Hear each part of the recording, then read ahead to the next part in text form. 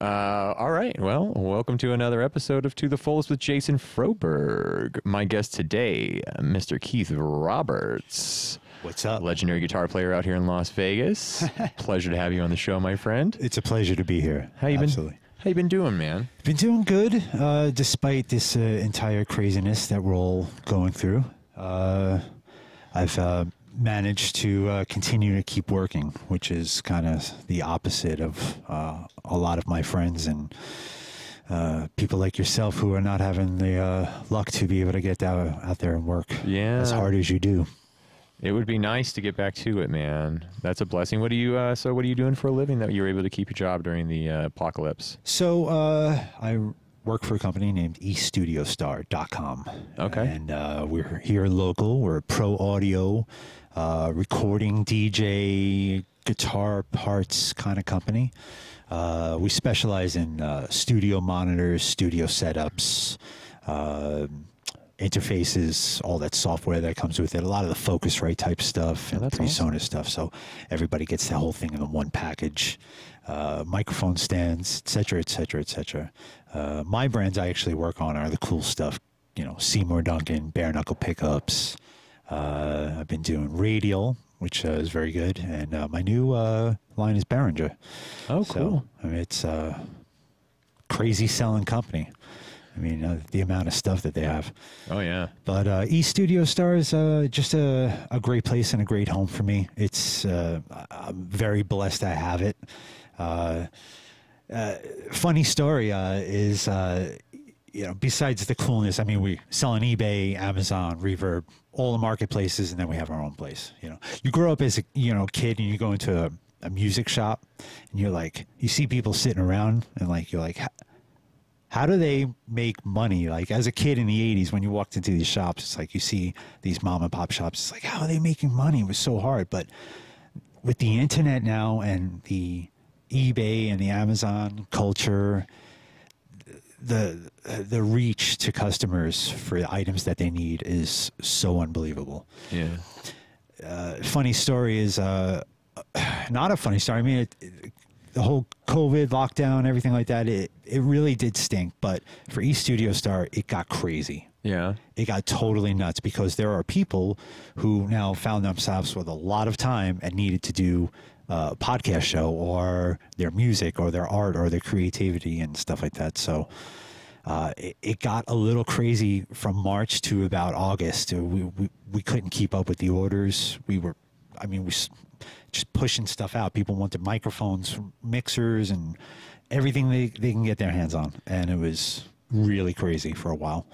Yeah, I remember when we first started, it was a hard time getting my hands on any of this equipment. Yeah. And then I was looking it up later. You know, sometimes I like to have a backup of a piece of equipment that's like a core piece that like if it goes, it's like, well, there goes your show. Yeah. Like the video switcher, for instance, right? It's like, if that goes, I would love to have a second one. And, of course. But they were gone. They're sold out. They're cleaned. Just, yeah. They just don't exist.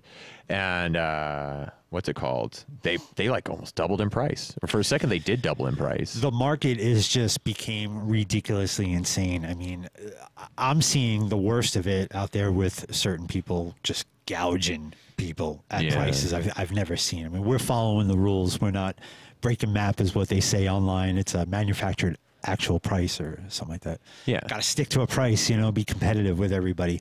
But there's some people out there that are just pushing it and pushing it and pushing it, So yeah. It's quite interesting. There's always going to be that guy. Yeah.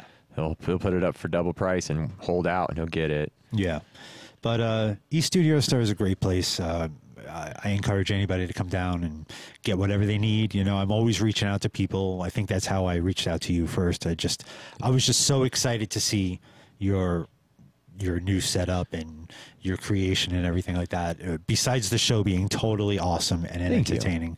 And of course, even more, it's those locals, is really getting to know locals better.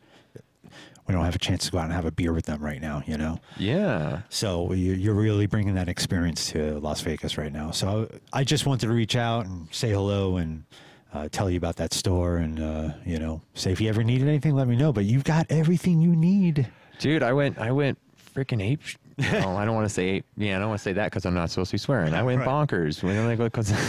I turned it into Ned Flanders, bro. Totally. In the beginning though, I was like, make sure it all works, make sure that's all happening, and it was a lot of trial and error. Sure. A lot of returning stuff that didn't work properly with everything that I thought that would like work the way I was hoping it would work when I ordered it. I know a thing or two about returns. Yeah, when you're building studio stuff, I mean that's just part of the game. It's like, well, you know, sure. You got to do what you got to do to make it work now, and then it's like, I spent $1,500 on shit that needs to be returned. Totally. You better return that shit. Right.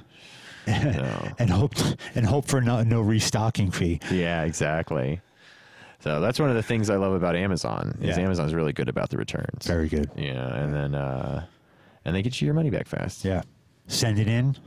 Sometimes you get a refund before it even gets there. Yeah. Yeah, they're pretty crazy about that stuff. Yeah, they are. They'll fucking give you your money back on like Amazon credit real quick, and then all of a sudden you can just use it again and get shit moving. I heard you can use Bitcoin now on Amazon. Yeah, that's cool. You can start using some currency, which is pretty mind blowing from what my wife says. Well, yeah, the whole world's going away from that, right? Like it's not even like a slow paced change. They're just like, we're not accepting cash anymore. No, all over the place. I'm not comfortable with that just yet. It's not cool. I'm not sure how I feel about that. It's just kind of uncomfortable. It's like, ugh. Yeah. You know? I wish I wasn't in such a tight spot financially so I could start investing in like silver and gold, because you know people are going to want those silver and gold coins to have some kind of actual currency to like exchange with people. Right. So that's going to be, which is something I never ever got into. I was never smart enough to just, really even think about that stuff. I never collected silver, gold, stamps, just KISS stuff. Yeah. I'm not sure the equity in that right now is going to help out. So is it true you have a KISS tattoo? I have my whole back is a KISS tattoo. So this is half my back. This is one of my favorite things about you is like the whole, because like I know you, and when I first met you, you're an intimidating person. Not in a bad way. You have a soul that shines around you, and you could see it. And if people can see those types of things, I saw it. Especially with Cracker Man and everything like that. Especially with Tyler and the chemistry and everything like that. We really helped each other. It was wild vibe, man. Totally wild. But I forgot my original point. What were we talking about? You were complimenting me. You can keep doing that. Absolutely. I forgot where we were going with that. But when I first met you, I was just like, you were very empowering, had that focus. Thank you, man. I've always been a crazy person my whole life. So I really bring a lot to everything I do. And sometimes it's a little too much, and sometimes it's a little too much for other people. Right. But what drives me crazy is like, so I know you as this, Cracker Man guy and incredible sound man in this world that you live in. And then it's like, I know how big of a Primus fan you are. I love Primus. I know you do. And like, for the past 48 hours, I play a lot of online poker, which we can get into later. But I'm like doing My Name is Mud, like, tapping like all the time, thinking about this interview. I'm just like, my name is Mud. And then, like, to know that you're such a big KISS fan is not something that ever is in the ingredients in anybody on earth, I think. Like, I don't think these ingredients exist in any other human being. Oh, I love KISS, man. I should show you the tattoo. I'll show it to you. I do want to see it. Podcast, man. Fuck it. Let me just do this. I do want to see it because it's fun, man. So I got my boy did it all. Wow, and he did it good. Oh yeah, he's awesome. Oh my God, he did it really good. You see that on camera properly? Let me dive down. Oh, that's better. Yeah, Ace looks great. It's very difficult for people to get Ace correct. Yeah. Okay, Gene looks great. Paul looks phenomenal, and they got Peter on point. All this we were really adamant about making him the 70s KISS. It's funny. I could tell one is from like 79, one is from 78, one is from like 76, 77, and one might be from about 77, Gene. So Ace is 79. I could tell that's the dynasty looking Ace. Paul looks like, if I remember correctly, like Rock and Roll Over 77, 78. Peter Chris looks like he's 78. '77 Destroyer or Rock and Roll Over. And Gene looks like a little bit like a Love Gun era right there. Yeah, he's kind of like got a demon thing going on, right? Like he doesn't have pupils and like his eyes are just like pure white. And then we really wanted to make him kind of look more of a demon. Totally. But it was also, Gene was my boy Ray Eversole, who was one of the guests I had on the podcast early on. Shout out to Ray Eversole. And he did Gene as his first portrait piece ever. As a tattoo? As a tattoo, yeah. He's never done a portrait tattoo. And I wanted a Kiss tattoo, and then I just wanted like the little circle logo with the small cartoon versions of the faces, like maybe on my arm or something like that. Yeah. I wasn't committing my whole back. Yeah. And then he's just like, come on, just let me do it, you know? And I'm too afraid to put a Kiss tattoo on me. As big as a fan I am, I'm a little afraid to do that. The commitment, you know, I'm not sure. I have this like love-hate relationship with Kiss. Oh, okay. And I have, you know, I've just, you know, New Yorker, sensitive, you know, moody kind of guy. I always have my opinion about them, and I go back and forth on things, and it's a love-hate. I mean, I absolutely love them. I mean, my crib was under a Kiss poster. I was born into Kiss as a child, and it did not go away fast, and it'll never go away. They're an amazing act, man, and they're a lot of fun to talk shit about too. You know, when you get into it, and there's just a bunch of silly, ridiculous things you can say about Kiss, and I love that kind of stuff. You know, like I don't take it like as having the tattoos. I don't have to defend them or anything. I'll jump right in and badmouth them the whole time. Excellent. I got the tattoos on my back. Exactly, that's the best part. Yeah, they're a happening. You know, there's this thing that fucking happened that's just crazy about this version. So I have this theory that Kiss should be taught as a college course. There's way worse shit being taught in colleges that don't need to be college courses. Okay, because like my opinion, to me, the Beatles are the #1 band in the world. Okay, they are the greatest rock and roll band that ever existed. Period. Agreed. But it's bizarre that 4.5 years later, another band that had equal, if not possibly, arguably better success than the Beatles, arguably. Yeah. How do you even? I mean, they're good, but the Beatles were like the first pop act, though, right? Like they were overwhelmed. Well, not pop act, but I guess rock and roll. I mean. Originally, it was pop, though. Sure. Like they were doing like every act that came after the Beatles. It seemed like the record label was trying to reproduce that level of fandom, that fanatical response that people have to them. Where you watch old videos of freaking Beatles and the crowd's freaking out. And So my brothers used to tell me when I was a kid, of course, the gullible son that I was, the third one, you know, the baby. They would tell me, you know. Well, they would originally tell me that, you know, that was the Beatles in makeup. And because that was their thought in '76 as a kid, when they're like 12-year-olds, they're thinking, well, what if this is the Beatles in makeup? What if this is their crazy comeback? I mean, you know, conspiracies at a 10-year-old's mind in 1976 must be wild. Yeah. Okay, so they're all singing. They're all standing kind of together. The microphones are the same, which I think is beautiful. That's my favorite thing about Kiss. And it's one of the biggest arguments in one of the Kiss tribute bands that I played with here in town, is that the microphone things, it drives me nuts. Is Kiss should always be microphone left, microphone right, and nothing in the middle, just like the Beatles. Yeah. Paul Stanley said it always showed that we were one band instead of one guy leading and stuff like that, you know? So that was just my favorite thing in the world about Kiss, you know? And it's kind of cool. It kind of looked like the Beatles, you know? But just imagine the conspiracy as a kid smoking a doob for the first time going, oh my God, what if it's the Beatles, you know? The heaviest version of the Beatles ever. I had poppy songs, you know, just in drag and just... a crazy, crazy concept Kiss is, from the business to the hype, the music, the imagery. It's mind-blowing to me. Yeah. You know? Totally mind-blowing to me. Well, and I mean, nobody had ever done anything that insane before, and it was gonna work. Like, I think Gene knew it from the beginning, you know. He's like, this is gonna work, right? Like, if we just perform and keep being consistent, right? It's guaranteed.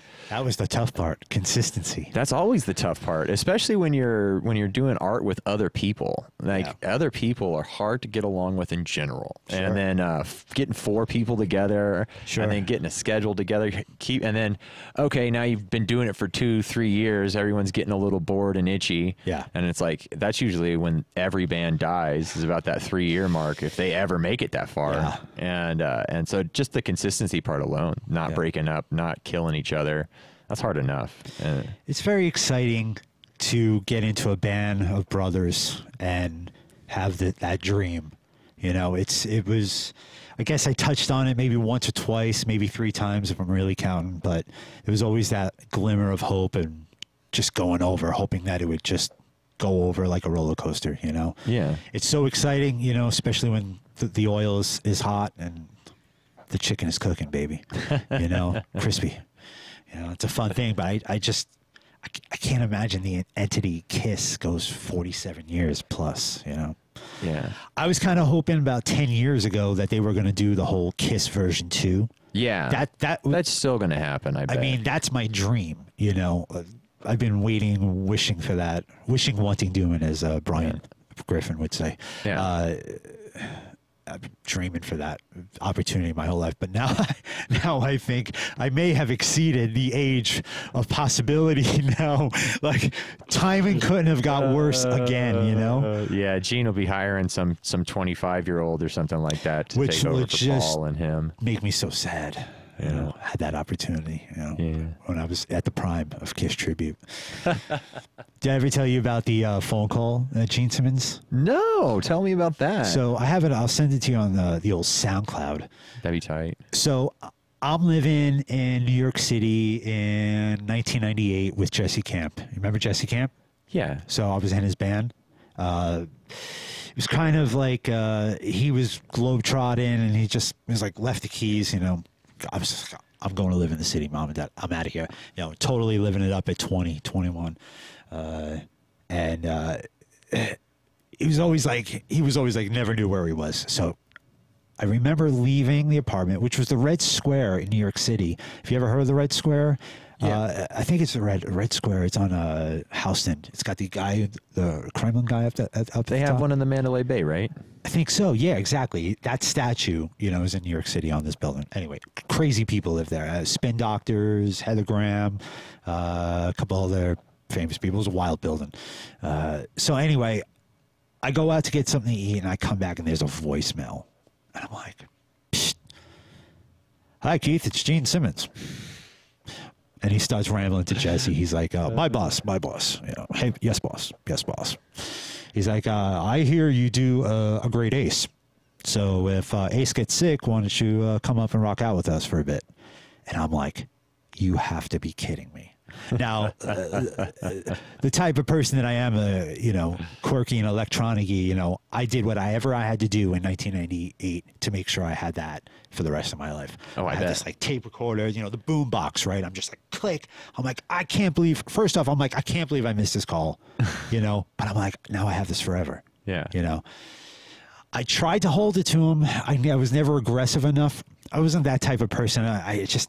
There's a fine line between being pushy and what, but there was a couple opportunities I never really had, you know, but I always wish I had to I just wanted to play either a sound check with him, or my dream was to play one show with KISS, you know, in a perfect costume, the whole show, the whole shebang.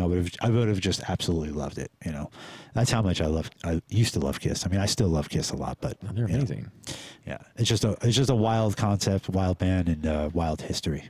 Oh yeah. Yeah. I always go see KISS, man. Like, I might have missed them a couple times in my life, but I've been to a lot of KISS concerts. What was your first KISS concert? I think the first time I actually saw them live, was it that one? I might have seen them live before that. Maybe Aerosmith and KISS tour might have been the first one. So like where they did a co-headliner. Yeah, 2000, early 2000. Yeah, something like that. Yeah, it would be early 2000s. My very first concert was Ozfest 2001. So I was born in 1985, so I was like 16. Sick. Yeah, I'd gone to a bunch of like local shows and shit before then, but like that's a real concert. Totally. Right? They got liner raids. Yeah. But yeah, one of the cooler ones that I got to go to. You get excited about Lionel Ray at 16. You're like, oh my God. Oh, So, I knew what I was doing the rest of my life when I was Totally. real young, you know. I actually did some work in like body modification, tattooing, and piercing before I made the jump to like actually push to be an engineer. But like the whole time I was doing that, I was always working as an engineer for free just because I got to get my hands on the knobs. Sure. You know, what's that one do? What's that one do? Sure. Yeah, I fucking nutball. I remember seeing Kiss at Oceanside, Camp Pendleton. My buddies were there, and we went. They had a free concert, and it was a USO show. So it was like Destiny's Child played, and Kiss played, and then they had Ted Nugent there, and Ted Nugent's band was Godsmack. Like Godsmack played a set, then Ted Nugent came out, and then Godsmack was like, all right, let's jam with Ted Nugent. Yeah, it was a pretty cool show. Yo, I pissed off Ted Nugent once. It was one of my top 5 favorite moments in life. Yeah, that's probably not that hard. Well, it's not that hard. No, so you're right. It's not like it's this great gold medal, but so we were walking around as a Kiss tribute band, and he stops because we're like promoting the show, and we're walking in the back of the arena or something like that. We were at a pavilion, with the grass setting. And he stops the song. Ted Nugent stops the song to tell us, keep walking. I don't want to see you guys. Get out of here. I don't want to, because everybody's going nuts for the Kiss tribute band. We're walking around like goofing off. And he stops the show to like push us along and shit like that. It made me so happy. That's so great. Thanks, dude. Yeah, he's got an attitude on him. That's for sure. I'm sure he's laughing about it too backstage. Totally. But, he's an ornery fucker. With a gun in his hand. When a gun in his he's packed during a show all the time. Yeah. Oh, even on stage? Does he wears a gun on stage? I opened up for him with an artist that I played with about 8 years ago, and we were doing an East Coast tour with Ted Nugent. And, always on the last night of the tour, that's when the artist comes and says hello, they don't mess with you the first 10 shows, 11th show. All right, thanks for coming along, And he comes back there, and of course, we start talking about guns, and he just lifts up his shirt. He has 2 in there. He goes, I haven't played a show without him in 10 years, and I never will. Yeah. I was like, holy shit. He's ready. And he knows, he's Especially now. I mean, and his mouth is, smart mouth, very smart, intelligent mouth, Yeah. But he's loud and he's proud. Oh, so yeah. good for him, He's a fucking character. He is. I love his lifestyle. I wish I could live like he lives, where he has that whole wild property that just fucking buffalo are roaming on his land. Oh, absolutely. It's amazing. Totally. I wish I could do that too, but I'd be useless as a farmer. Oh, yeah. I'd be like, what's going on here? We're learning. We started growing some food out back. Yes. And we actually got to eat some this year, so that was cool. Excellent. Do you know how hard it is to grow food in Las Vegas? It's really hard. And me and my wife have been trying to grow everything from roses to eggplants and tomatoes, and it's. Yeah, I'll have to show you the backyard after the podcast, man. Yeah. Freaking, we got the tomatoes to grow. We got and we have a big rose garden out there as well. Excellent. It's starting to get roses again now that it's not 120 degrees outside. Is this the planting season? Is this the planting season for roses, or is there? I don't know. Is there a window, or you just intuition? I've had a just too garden good? out there for a while, so we just got it really going properly. Where it's your intuition farmer. You just go with it. Yeah, I do. I just get my hands in the dirt, and what works, and what dies, I go, don't do that again. And I read. But I got a great. I don't nurse too many plants. I got a couple of things. I got a nice cactus. My wife doesn't let me water too much in the house. I do the outside watering. Yeah. Cat grass is a little more difficult. lenient. Yeah, lenient. Yeah. My cactus is good though. But what was I going to say? Oh man, I lost that train of thought again. It's Losing amazing. that train of thought. It's amazing. Watering the cactuses outside. Yeah, the plant. So there's this plant at work, and it's a poinsettia, and we got it at work, I think, in November last November, not future November. And it, it just stays around, and I just tried, as a plant, I tried to keep it going. So I've been giving it the pH water, and it blew up, and it's been growing and growing rapidly at this like wild rate. And my brother, who's a florist, thinks that that's actually quite rare to see. Apparently, my brother's like, well, you're supposed to take poinsettias, put them in a paper bag and close them up for the season, and then bring them back to life, which is weird because I know some plants you do close up. Yeah. Very bizarre concept. Like my lantanias. Yeah. You trim them super tight out in the yard. And I was like, that's ridiculous. Like, it's got so much.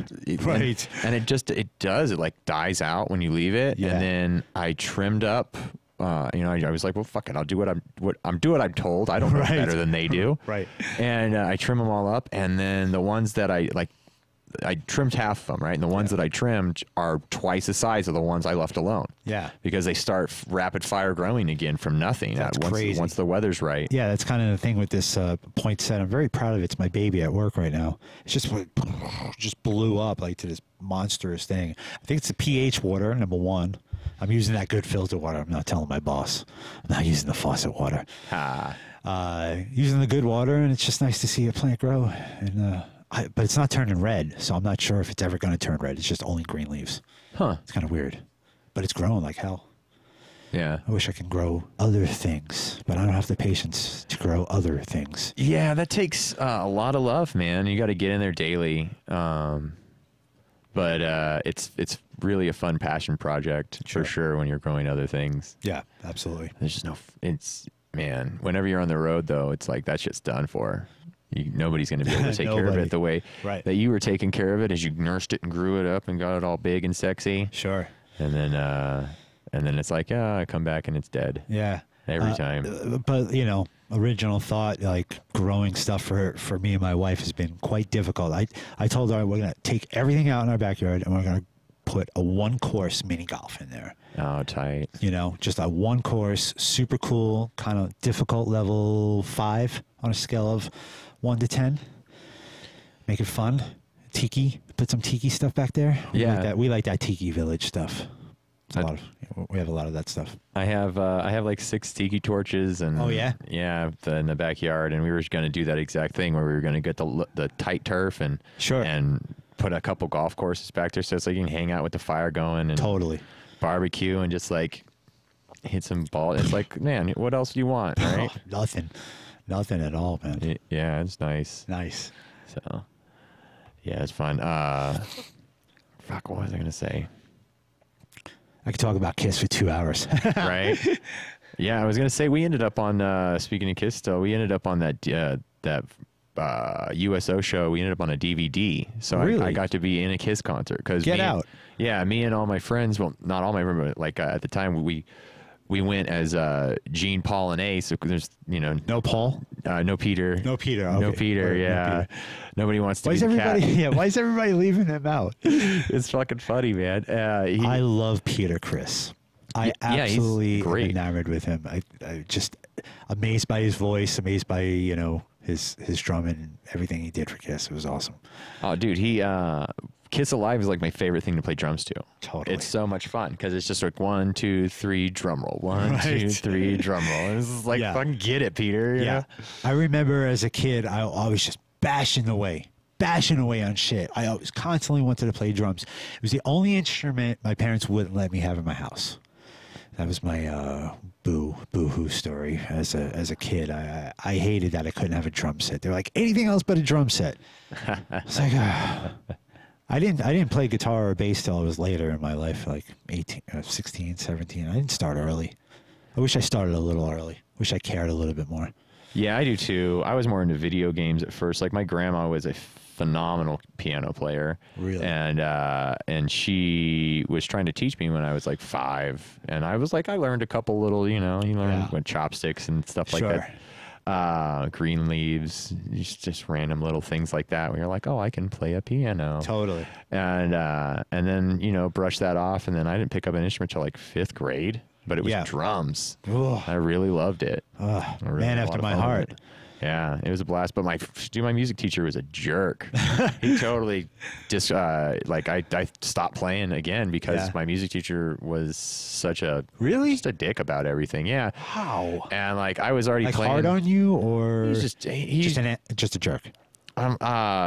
A jerk in general. Like he would say shit like, "Oh, you'll never make it in the music industry" and shit like that. And it's like, fuck you. You know, you'll never be a musician. Because I was trying to have fun, you know, and it was sounds like my household. It wasn't like I wanted to sit there and just play the snare drum, and he was like, just play the snare drum, and it's like, but I have a whole drum set, and I like to play it, and there's like, fuck you, and he's like, now you're playing a xylophone instead, and it's like, I didn't sign up to play xylophone. Yikes. And then I had a lot of fun with the xylophone though. I think I wanted violin first. Yeah. And then they were like, well, there's no more violins left. I'm like, ugh.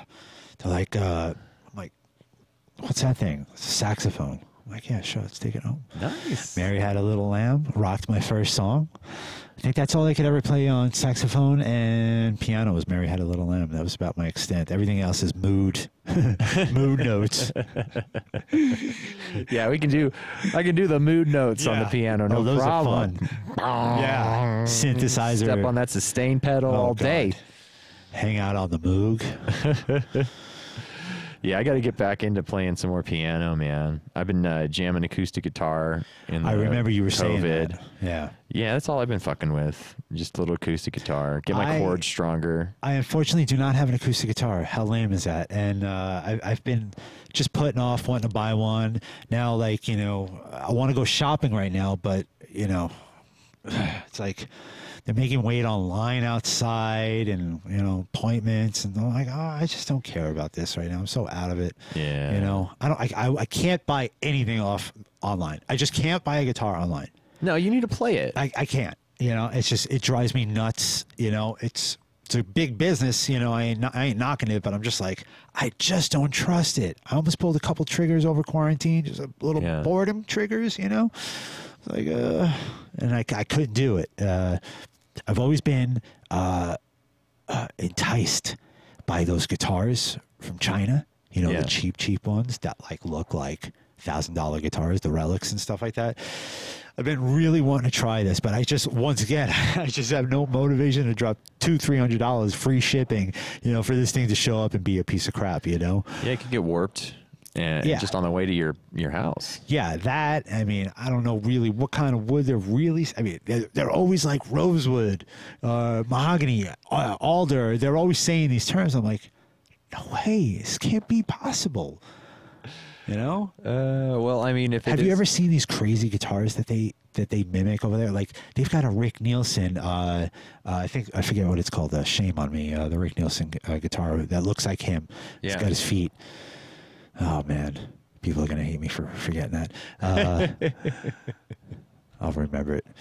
But yeah, it's a wild guitar. They got the Jimmy Page relic. They've got a Gary Moore relic. They've got all these crazy relics and stuff like that. And you're just like, wow, how do they do that? How do they keep getting away with it? You know, all these patent guitars. You know.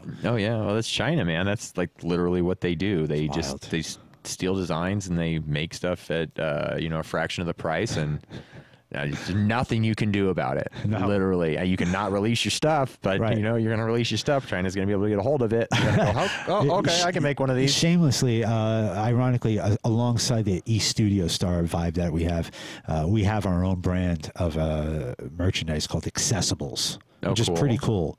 It's a great name. We're really psyched about that name, and you know, our manufacturers are over in China, and we have a very close relationship with our people over there, and it's been interesting. We've actually been able to bring some really unique items. Like we're doing everything from these types of mic stands to our main thing right now, which kind of took off in a weird element, is the isolation shield. Yeah, you know, so some market research a couple of years ago was like, well, nobody's putting a stand with it. We were like, oh, that's weird, you know. Put the stand with it, put it in a box, and it was like, whoa. Couldn't stop. Yeah, nice. I mean, yeah, it's pretty cool. It's the SF-101 kit. It's a very cool, unique item. You know, the amount of people out there that want to create in their home and do their own music because of the ease and accessibility of it right now is mind blowing. And it's you know, very nice alternative to a vocal booth, you know, for lack of better words. We have a bunch of stuff, very, very, very cool stuff. So I urge you to check that one out too. Yeah, I definitely will, man. That sounds like awesome, an awesome product. Those little isolators, they work great, man. They really save a lot of time, and for, like you were saying, for small home studios and stuff like that, man. Podcasters, voiceovers, people who have just getting into it, who have never tried this before. You know, it's just such a unique thing. You know, the creativity, you know. I've got my stuff at home, but boy, am I lazy, man. Yeah. I asked Santa Claus, I got for Christmas this year, I got a Tascam 424, the old one, so I could put the tapes in. Gives me a little bit more creativity. It feels like I'm a little bit more hands-on. I get sort of like when you were a teenager. Oh, yeah. I still have I have a little 4-track Tascam with the tape. I love it. And I have not thousands, hundreds of tapes from my past of all this cool shit. You know, it's fun to listen back to it. You know, you start getting into it for a couple hours and you're like, you know, okay, just getting it on digital is so tough, you know, but it's fun because there's a unique sound with it and just creativity part about it. You know, I really wish I wish I had the smarts to make my own DAW that was really simple. I can't stand, really, honestly, all the extra buttons and everything like that. I'm just not into it. It's not my style. Have you tried Audacity? Sure, but I wasn't sure that it was like, is Audacity a DAW? Yeah. It is, yeah? I mean, it's just the most basic digital audio workstation you get, and it's free. Right. So anybody can download it for free, yeah. Yeah. But it's as bare bones as you can possibly get if you're looking for a really simple one. Yeah. I'm not interested in making, you know, recording music on my own. Yeah. That would be a travesty if I got into that. I can't do it. It's a complicated process, and a lot of people dive into it head first, and they get away with a lot, you know. But just demo this, throw this down, get my ideas down. That's it. I have been putting off recording music for years. You know, just like working, traveling, playing with a million different bands and stuff like that. I got really burnt out for a while. And although I feel as if like I was supposed to have gotten through my calm down phase and I'm supposed to be a little bit more proactive about my stuff right now, I've just been so bad about it. You know, I get such in a loop of work and coming home and being busy and putting things before it. But I've made some honest commitments to really try putting out some music soon, you know, and just nice. Yeah, I'm really looking forward to doing it. I got this band called Zonkt. Yeah, it's my baby. It's the sounds in my head. It's driving me crazy not being able to put it out or hear it, you know. I just hear it up here, you know, and it's just it's time for everybody else to hear it, you know? Nice. Yeah. So hopefully soon. I look forward to checking that kind of stuff out, man. Yeah. Local music is fantastic, and you never know what you're going to get out of some local artists, and a lot of times it's really good tunes. It's really good. I'm such a big fan of everybody in this town who's doing all their music. Oh, yeah. I'm a big fan of Stoner Dude. You know? Oh, yeah, we just had him on, too. Yeah. Stoner Dude's fantastic. Yeah. We're actually having him back with Bong soon. Nice. And we might try to do some kind of jamola next time. Try to kick it up a notch and get the band to actually play a song. So excellent. We got a studio right there. I do, and we were thinking about, I mean, we have all this space, too, so it's like we can just, like, move some shit around and do the song a couple times, and I'll multi-track it. Totally. I mean, it's all just sitting here. Sure. I mean, that's got the multi-track sitting right in it. Yeah. So that was. I remember when my parents went away, they go on their Atlantic City trips for like 4 or 5 days. We would kick all that shit out of the living room as fast as we could. We'd set up and we would play for hours. All right. One of the crazy things is my guitar, my Marshall, I always used to put it by the TV, and the drummer, of course, loud Ludwigs. I'm a huge Ludwig fan. I love the sound of Ludwigs. Ludwig's in the house, and the bass player is just the three of us, like Rush. And just blowing the place up for hours. People finally knocking on the door, quiet. It's like 2 a.m. I'm like, oh, such a rebel at, 20, But I remember when, mom and dad are coming back, you got to get everything back into the house, right? So then when I realized we put the TV on, I realized that the magnet from my head and cabinet had destroyed the TV, right? So now it's a different color.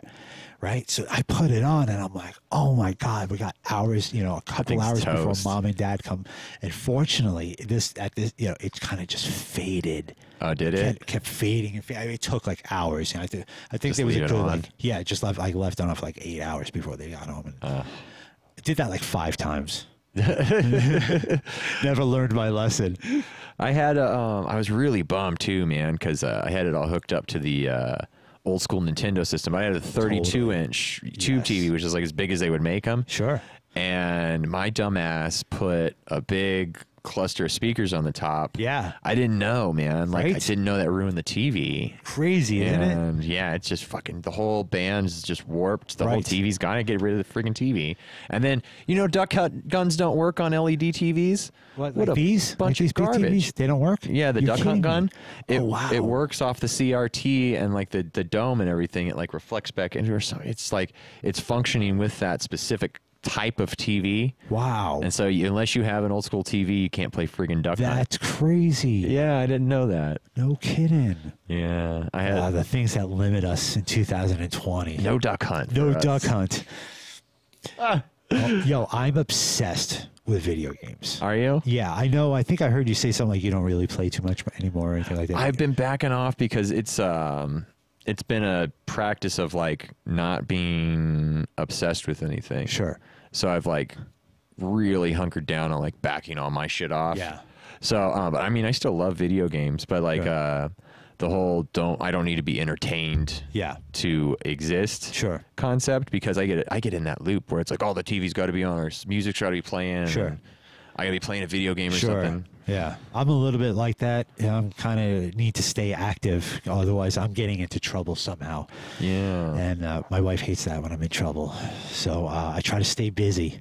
But I'm obsessed with hockey on PlayStation. Oh, really? I play a tremendous amount.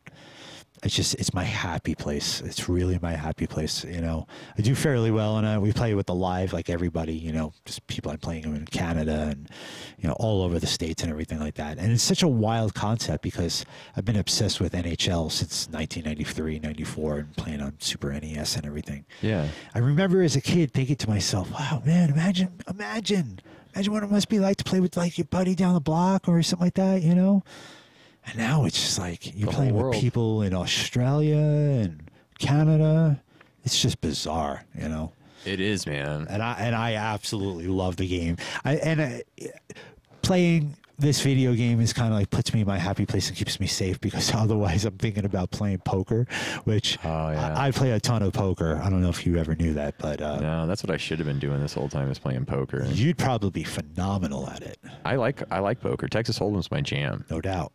No doubt. Yeah. I like all the games, but of course Texas Hold'em is the drug, is what they say. You get the most information. Yeah. You get to see everybody doing their bullshit. Bizarre. And you're like, I'm gonna do okay here. Yeah. But Vegas too, like I've sat at some tables and there's just clearly this guy is a better poker player than me, right? So it's like it gets to a certain point, and you're like, "You want to split or what?" Like I'm not gonna beat you at heads up. You're a better poker player, right? You've been reading me this whole game, and I can't even see my face, Yeah, I try to go off. It's really hard to stay focused in a 4 to 10 hour game. Yeah, I mean, focusing and paying attention to people's tendencies and stuff like that. I try to my best. I kind of work more on intuition with poker. I play my hand, and I really don't care whatever anybody else has. If I have a good hand, I'm going for it. You know, win or lose, I'm going for it. Which is probably a bad thing to do. But I absolutely love playing tournaments. I'm a huge tournament fan. Play a ton at South Point, but you're playing the where you just do the buy-in. Yeah, and everybody has the same amount of chips. Yeah. and they have some crazy guarantee. I mean, poker's kind of limited right now in Las Vegas, you know, and it's weird because there's all the plastic dividers and the masks. And then you got the people with the gloves, which drives me a little crazy. It's just like, oh God, the gloves. I mean, like, we're touching chips, you know, we're exchanging money constantly. It's like, I mean, they say that they're using a solution that disinfects everything for about 3 months or something like that. I'm like, what? You gotta be, what? You're telling me that Jimmy over there who just sneezed, that stuff is killing that stuff? Well, I'll take that, you know, instead of a vaccine, you know? But just fucking use it as hand sanitizer. Sure. Yeah, our skin melts away. I don't have to wash my hands for 3 months. Bones. But yeah, poker's a wild place. It's still in quarantine in poker, you know, or more or less just you know, keeping its social distance in there. It's wild. It gets a little difficult for me. I have to wear the mask at the table. It's a little uncomfortable, you know. I don't really like it, and it's even weirder. Okay, because they don't let me wear my hoodie at a poker table anymore. And I kind of think I started that a long time ago before Phil Locke did. Yeah, because, I mean, Phil Locke obviously made it famous, but I love the poker hoodie thing. You know, I'm in my jam, I'm in my focus. I feel like Kylo Ren, you know, I'm in my way, my dark space, you know, and I want to be in this dark world when I'm playing poker. I don't want to be nice. Yeah. I'm out for mission. I'm out for blood. But they won't let me play they won't let you put it on anymore because it's a security issue. Now I'm like, wow. Now you got masks over your face with everybody in the casino. You guys aren't kind of concerned about this? Yeah. Like, it's kind of weird, you know? And of course they're concerned about it, but you wanna gamble, you gotta play by our rules, you know? And there's rules, hey, follow the rules, you know? I break the rules a little bit, but that's only where I could not disrespect somebody. Yeah. Yeah, I don't mind the masks. I just mind not having live entertainment. You know, that's the thing that really chaps my ass is having that whole community of people just sitting here disintegrating and no one cares. Absolutely sucks. Yeah, it does. The whole local 720, you know, they're really pushing and trying to get stuff off the ground, and they've been forming up some of the other unions around here and really trying hard to get entertainment back in Las Vegas. Sure. And it needs to happen soon because a lot of people are going to start falling off. I mean, a lot of people already have fallen off. I know so many people that have left the city just because there's no work, and you know the moratoriums go up and then they got to go. I mean, I don't know where else I would go right now, and if I was in that position, you know. Yeah. I'm just hunkering down, and I mean, it makes you realize it's just I kind of took for granted not going out enough, you know. Now it's like I really actually thrive and miss on that scene. Yeah. I just want to go out, just want to have a beer, and I just want to hear some music. That's it. And maybe possibly play some music. I would like that as well. Yeah. Yeah, all the things I do for money, everything I've ever had set up is not functional anymore. It's on hold. Yeah, and you try to get the bands into a studio. Nobody's got any money to come record. It's like rare when bands have money in general, but now with the COVID, it was like there's nothing. Sure. So it's dried up pretty heavily out here. It's some scary shit, man. Yeah, it's some scary shit. It's kind of interesting what our town has taken on, kind of some popularity in the news with our governor, you know. I'm not going to tap in too much into that. I'm not a know-it-all kind of politician. I'm not one of these guys. I'm just, I try not to just act like I know it all, you know. I get into a couple arguments here and there, but I'm just talking out of my heart here, you know. It's like, you know, it's like, come on, can we just shape this up a little bit?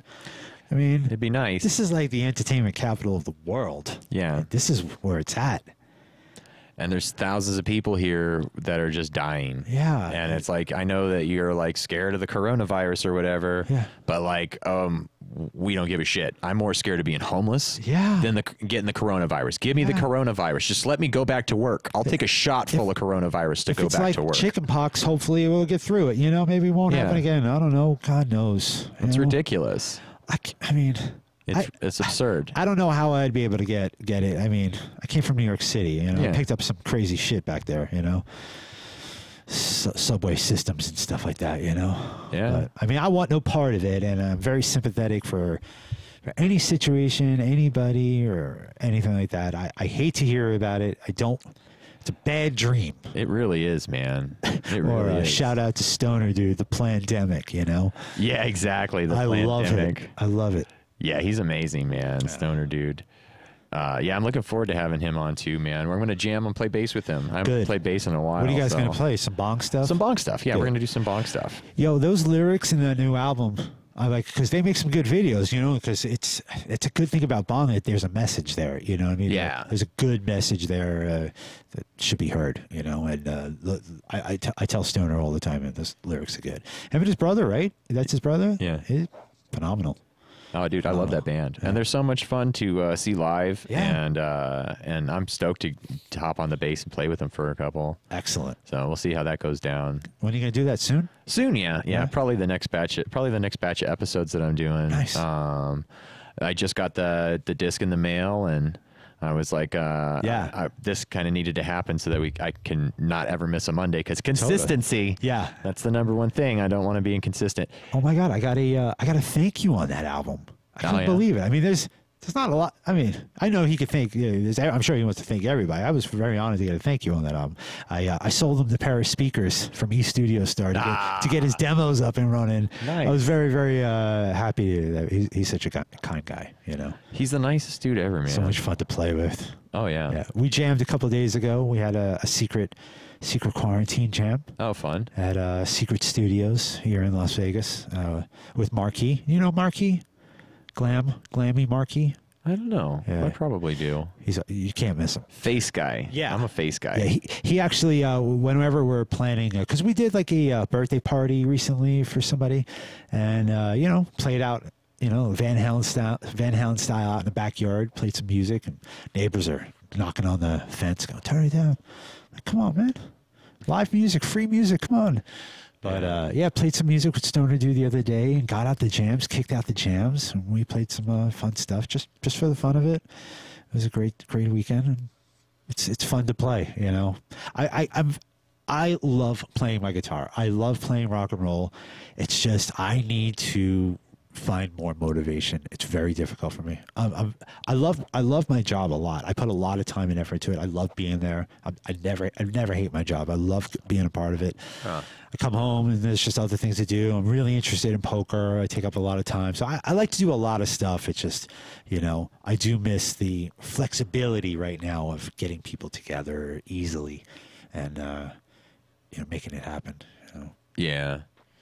Yeah, it's rough, man. It's really rough. And when you can't go and put on shows and make money and it's like everybody relies on that to pay their bills, it's really, really, it hurts a lot. And just like the whole point of rehearsing and practicing for me, I mean, if I'm rehearsing a set, it's because I have a show to play. Sure. And so there's always the next gig that you're going to be playing and the set of songs that you're going to be jamming. Yeah. And it's like, well, there's not that. So I don't pick my bass up because it's like, I don't care. I mean, actually, it's kind of nice to not be messing with it. Sure. But like I said, I've been doing the acoustic thing. We got a tribute for my buddy Carl Hampton, who passed away at the beginning of this, and I'll be doing 3 songs. Great dude. Yeah, I love Carl Hampton. He changed my whole life, man.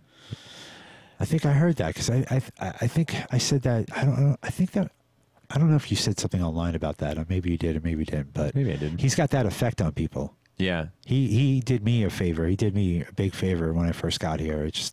I was like, I didn't know what to do when I got here, and somehow I got his name and number, and he put me to work for a day, and it really helped. He helped me bridge a couple things and everything like that. And then the Aerosmith, factor. When we did the Aerosmith show, we wanted to play a couple songs together, and I was honored to play with him. He's just a good dude. Oh yeah, and he was a fantastic singer. Yeah, totally. I miss him too. Total rock star. Yeah, he did the same thing for me, man. He presented me with an opportunity. Yeah. And I jumped all over that opportunity, and it doubled my annual income, and sure. all of a sudden I have health insurance and I'm traveling around the world, and wow, it's all because Carl saw something in me, and he was like, this dude doesn't need to be hanging out in clubs mixing bands for the rest of his life, you know. And, I never would have gone for that. Like I never would have been like, oh, I'm going to be this corporate guy. Sure. But then once I found myself in that position, I was like, this is actually a really sweet gig. Totally. I like it. And I dove in as, you know, deep as I could. And sure. It was a really great opportunity. It's one of those things that they taught us in school, which is you never know who is going to present you with your next career opportunity, your next job opportunity, because you just don't know who that person is. And he was just, when I met Carl, you know, he was a singer in a cover show, right? Sure. And then just doing cover stuff. A lot of Aerosmith songs. He loves singing Aerosmith. Totally. But I didn't know him from anybody. But when you're on my stage, I treat you like a rock star. And sure.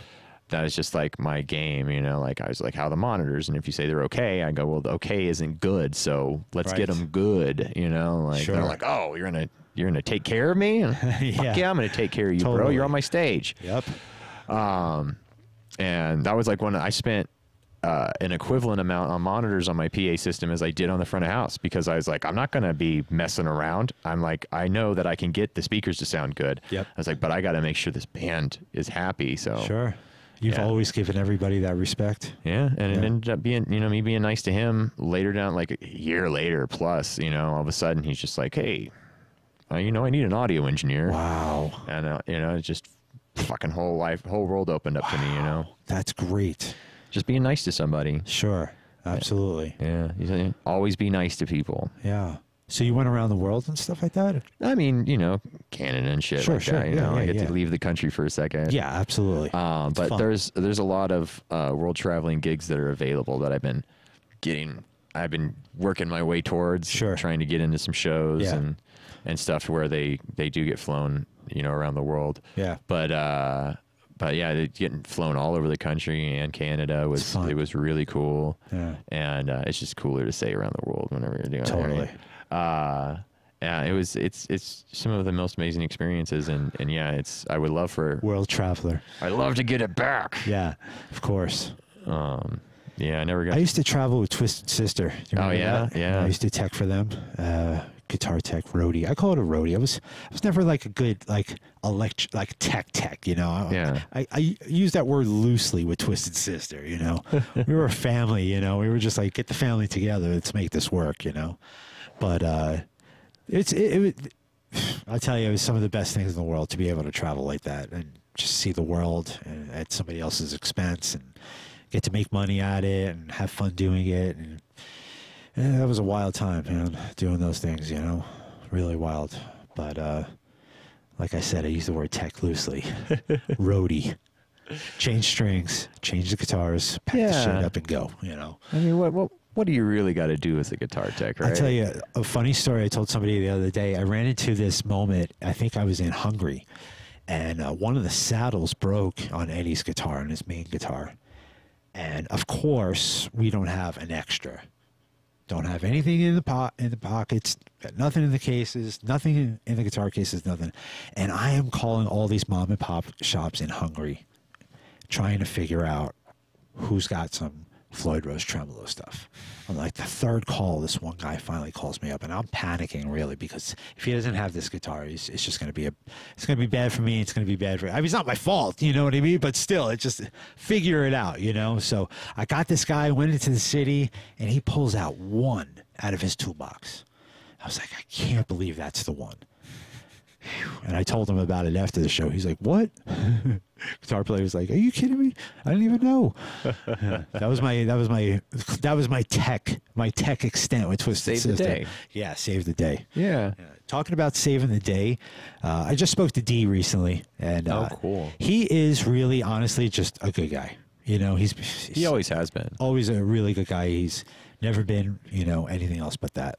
But you know, we were talking about that show because I had lined up to play guitar with him for a couple gigs. It wasn't a big long tour, but before that, I was teching, right? So I'm teching, and I know I'm about to go into play, but I wasn't playing this night when we got to Sturgis. So I'm the only guy with the manager who showed up at Sturgis in like 2015, I think, or something like that. And I set the whole thing up, beard, sweating, everything. I got my shorts on, got all my stuff. But for some reason, I remember having my gear with me because I think we were traveling. I was playing recently, soon after that. Long story short, bass player gets stuck in L.A. and can't get on any flight out of L.A. to Sturgis. It's all done. He got on the last flight at like 9 and showed up as we were on stage. Long story short, I had to go up and play bass for the show. Now I look into this like crowd. It's like a big rodeo pit, that Buffalo Chip place in Sturgis, and I'm like, I didn't think anything of it. I had no clue I was playing that day. I had no clue. I set the whole thing up. I gaffed the whole thing.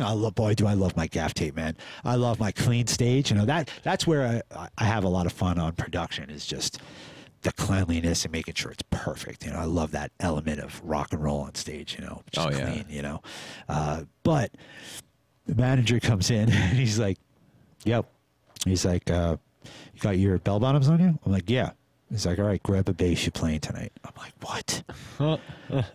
There's a lot of people out there, man. I didn't, you know, I just transcribed everything from guitar to bass. I didn't practice any of this bass stuff. I just went up there and just winged it.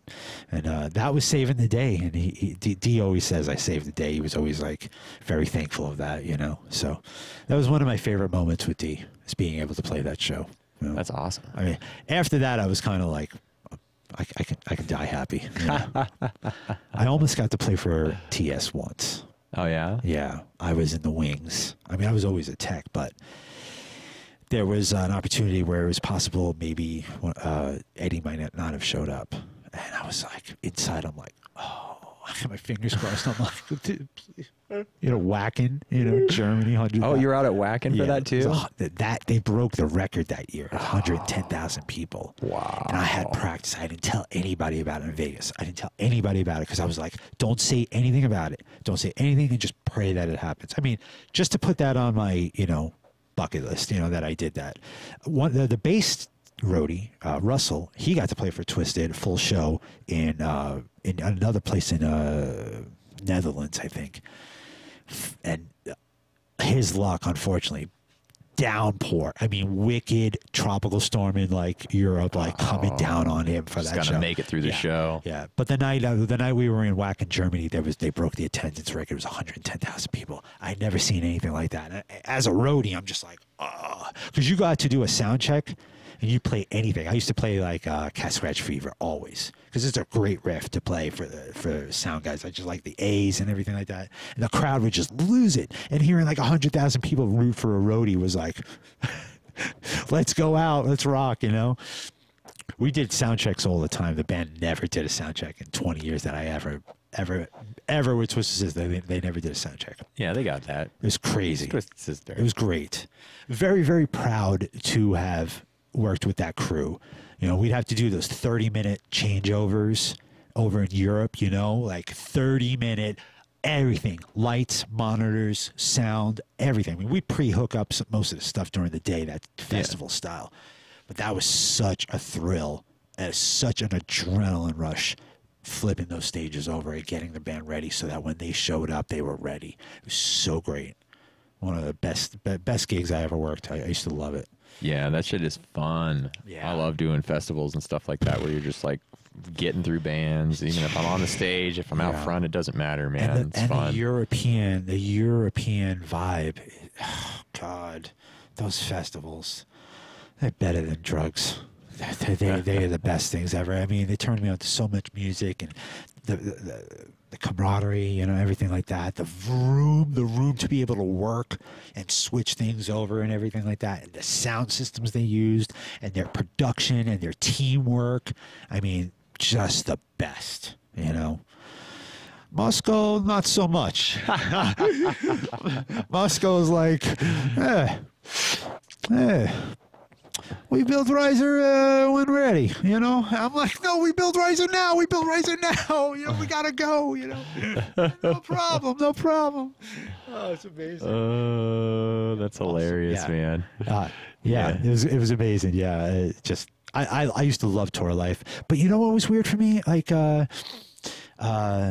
tour life for me is it never went over to like other bigger gigs, you know. It's only because I still wanted to rock, you know. Yeah. I rock, you know. I wanted to rock, but I was like lucky enough to have like this gig, you know, to work with like a cool band and like travel the world and bring my wife out to a couple different places, you know, just like live, you know. Yeah. Super, super cool, you know. So but I always had that rock thing in the back pocket, bouncing in and out of bands and shit like that, you know. So I wanted to rock, man. I wanted to rock forever. That's all I ever wanted to do, you know. But, you know, I know the game, you know, and that's kind of why I'm actually kind of really content and happy in life right now with my job. You know, I'm really happy, you know. It's just because, like, I want to be able to, you know, live, you know. I want to be able to not worry. I used to worry a lot. I mean, I was 90 pounds wet trying to find peanut butter and jelly sandwiches for 20 years, you know. My wife, she bought me a salad the first time we met her, you know, and she was like, you know, she's like, you want some of this? I'm like, yeah, you know. It's like, yeah, I'm hungry, I'm starving, you know. I miss those days, you know. I miss it, you know. I feel like they're coming back for everybody. I see everybody doing these cool, you know, rock shows, you know, with like the kind of the drive-in vibe and everything like that. That's cool, right? I mean, I got to give a shout out to my buddy Nick Perry. He's a guitar player, Nick Perry and the Underground Thieves. He's doing all these crazy shows and everything like that. Is he? Yeah, playing with like the Struts, doing some other bands. I forget the other bands that he's. I think Blackberry Smoke, is that what they're called? Blackberry. Oh, forgive me, I'm so sorry. Great blues rock band. Are they streaming or are they actually playing shows at drive-ins? Playing shows like at drive-ins, like actual people showing up and stuff like that. And it's like cool, you know? Do it. And production too. Like I'm seeing this production stuff, stages and everything like that. So, you know, people are doing it. I don't know why we're not doing it out here. I mean, we've got all this land, this desert land. Yeah, but you know, come on, put some gloves on. I know. Put those masks on, you know? And it's like, oh, well, we can just go set up and play, but it's like the second you advertise for that show, right? You know, you're screwed. The fines, I guess, right? Yeah, you're going to get fined and the show's going to get shut down. I heard some guy that was here in town a while ago got fined like $3,000 for putting on his event, but I mean, $3,000 of production. Hell. Oh, God. That's all your profits. If you're lucky, you're making $3,000 doing a show that size, you know? Like, it's brutal. I'm sorry. I feel so bad, you know? I really do. I hate that anybody's dealing with this. Yeah, it's not cool to, like, totally have a shutdown to the point where, I mean, it seems like entertainment's basically all that's left. The rest of the world is completely opened up. Sure. But, like, everybody that spent their whole life building a career in entertainment's just screwed. Right. Oh, I mean, goodness gracious, the amount of people that we both know, including yourself. And, I mean, it's insane. It's bad. So. Yeah. Hopefully they stop playing this bullshit game after the election. You know, it seems like they're going to just screw us until the election. And let's get it over with. Fingers crossed. Yeah. Let's get it over with. Yeah. It's going to be here quick. My wife's like, yeah, it's a long time before we get that. I'm like, it's a long time. It's a month away. It's a month away. Let's go. Yeah. You know, and by the time this is airing, it'll be probably like 3 weeks away. Yeah. I mean, I'm kind of, I'm curious to see what happens. Look, I'll say it right now, you know, whatever it is, que sera, right? Yeah. Whatever it is. We continue to move on. At the end of the day, it doesn't matter who is there, okay? It matters that we, as U.S. citizens, get up every day and keep this country going. Yeah. Work, move, pay some bills, spend some money, support everything, and just go out there and be a human being. That's it. That's all we could do. That's it. I mean, I'm totally down. I like to listen to my wife talk about the conspiracy. She's into all that stuff. If I go down those rabbit holes, I will never come out of those things. But she likes a lot of good stuff, and I'm always in the corner listening. Yeah, what's going on? And I like a good conversation. I won't start any wacky conversations right now about rabbit holes or anything like that. But you know, I'm looking forward to it. Que sera. That's it. Let's just do it. You know. It'll be nice. It'd be a lot of pressure off a lot of people's backs. I hope either or. I hope it just returns to normal. Yeah, me too, man. Either way, whoever gets elected, it's like just open this shit back up so we all don't fucking die. But that's the game they're playing, right? They're gonna play that game all the way to the burger, the last friggin' second. 2021 starts with Kylo Ren flying in on a ship. Right. Starts with hundreds of thousands of people that are recently homeless because nobody cares about them, and they start tearing down government buildings. That'd be fantastic. Right. You know, just to tap into Star Wars for a second, I'll tell you a funny story. I grew up in a household where if I don't know where Chewbacca was from or what planet he was from, I was like slapped on the wrist, you know what I mean? Like, so I'm terrible at all that stuff. I just like Star Wars. I want to put it out there in the world that, yeah, I'm a fan. Yeah, I love it. And I used to get in trouble, you know, from brothers who would say, you don't know this, you don't know that, you know. I enjoy it a lot. You know? Yeah, and knowing where Chewbacca is from is kind of a hard one because they never mention it in the trilogy, right? Okay, like you have to read books. And I wish I knew that answer when I first got asked it. You know? Yeah, I would have used that answer. They don't mention that Chewie's from Kashyyyk until the prequels. Can I just say, you know, that the Solo movie? Okay. I like that movie. Okay, because I remember, I think I heard somebody on your film say they did on your podcast. A lot of people don't like. I don't understand a lot of that stuff. Now, here's the thing: I'm like not your Star Wars aficionado. Yeah. I'm not that. I just enjoy it, but and I love Kylo. You know, the whole rep he gets. He has like a whiny kid, like kind of like me. You know, just pissed off little brat. You know, I love it. But like, I love Solo, and that scene where they first met. First off, the scene how Solo got his name. That was great.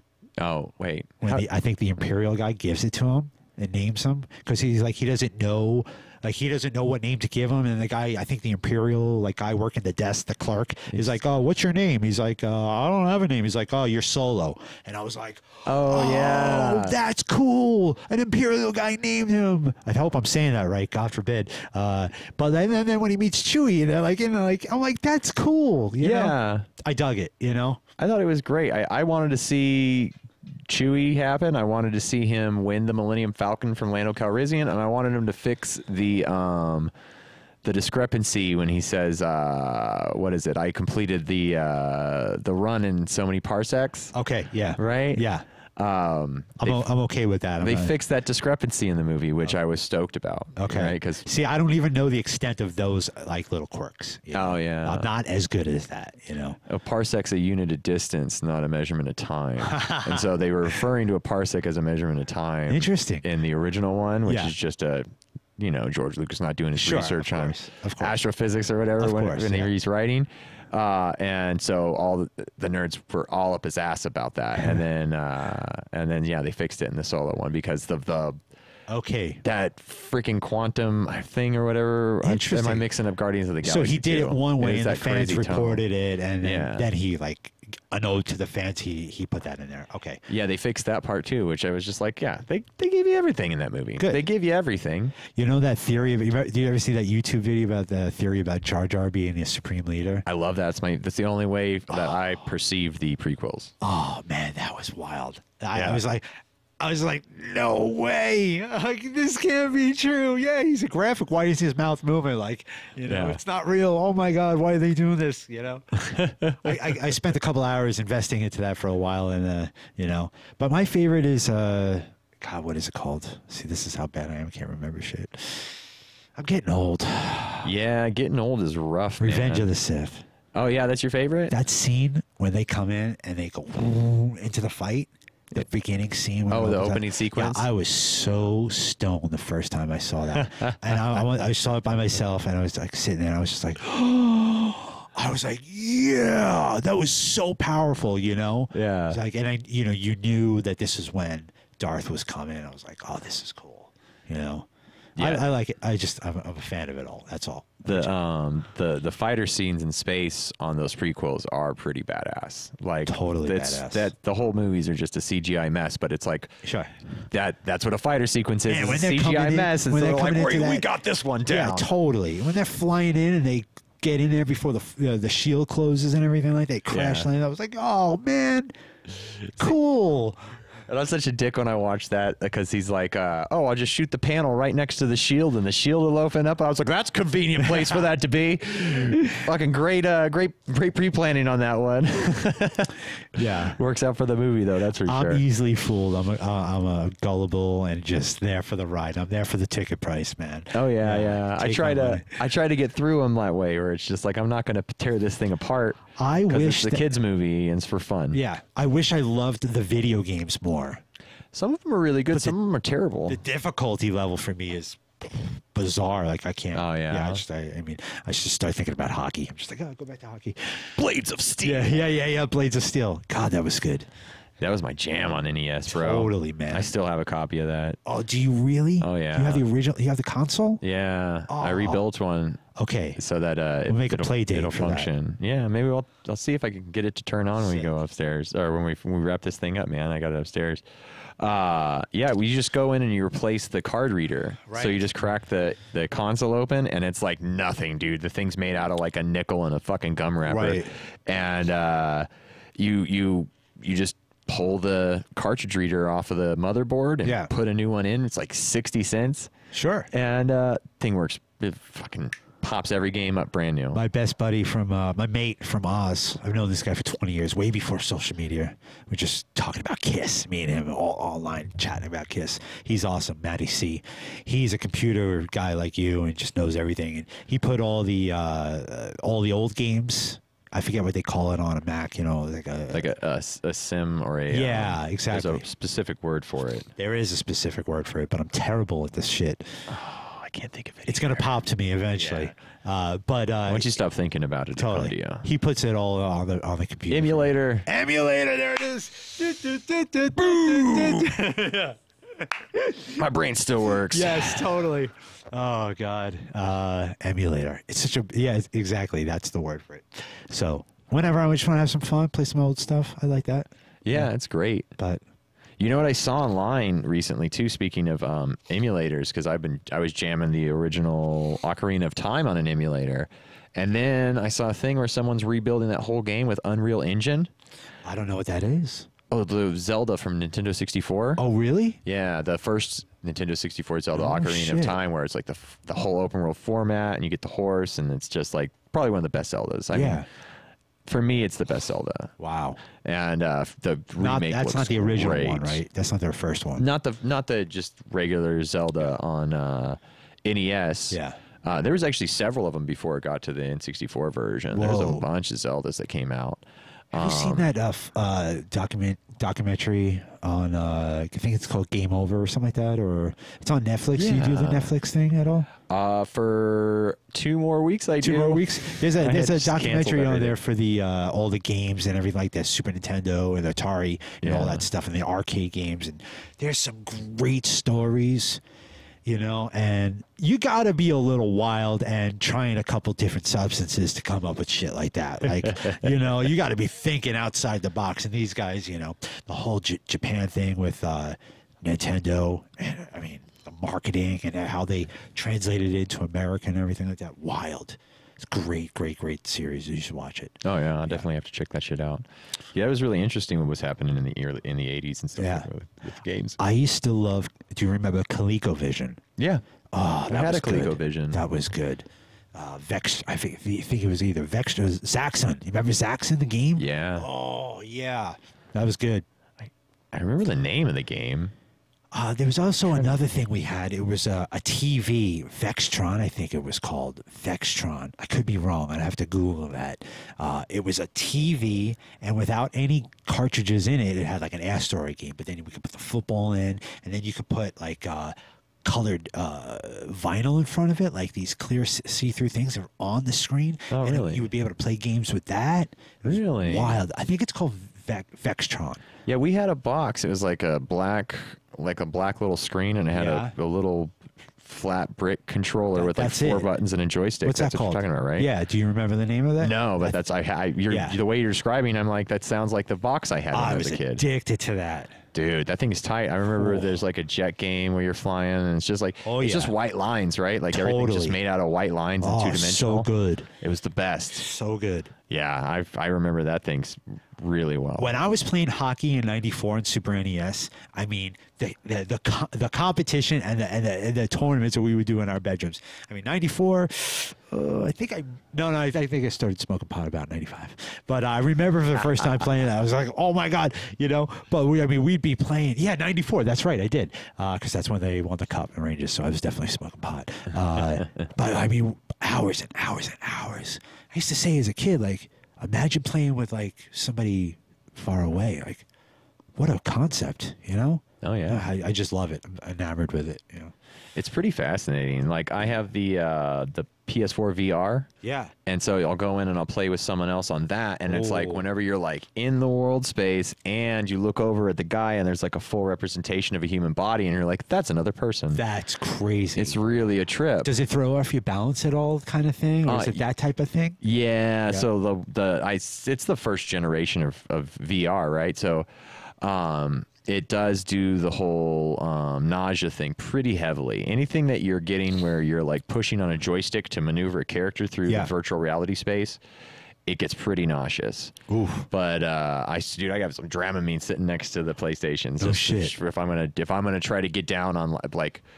I bought a bunch of games with it, and like stuff like Skyrim and shit like that. Yeah. And now I realize it's like you'll never beat Skyrim in VR because you're going to throw up way too much. You know, you're going to just be like, because I can handle about 15, 20 minutes in the VR space with a joystick. That's crazy. But then I got to get out. You got to set timers for yourself, because if you stay in too long, like for the first day I got it, right? I got it as a Christmas present. It was like, boom, we got a VR system. Yeah. And we're playing and playing and playing. And then all of a sudden I'm on my back for like an hour, just like, oh, get me a ginger ale. Do you have to like clear out the whole living room and get this on? An 8x8 space. Oh, man. Yeah, it's not too bad. I love the videos of everybody just fucking up and just something breaks and everything like that, falling over and like, boom.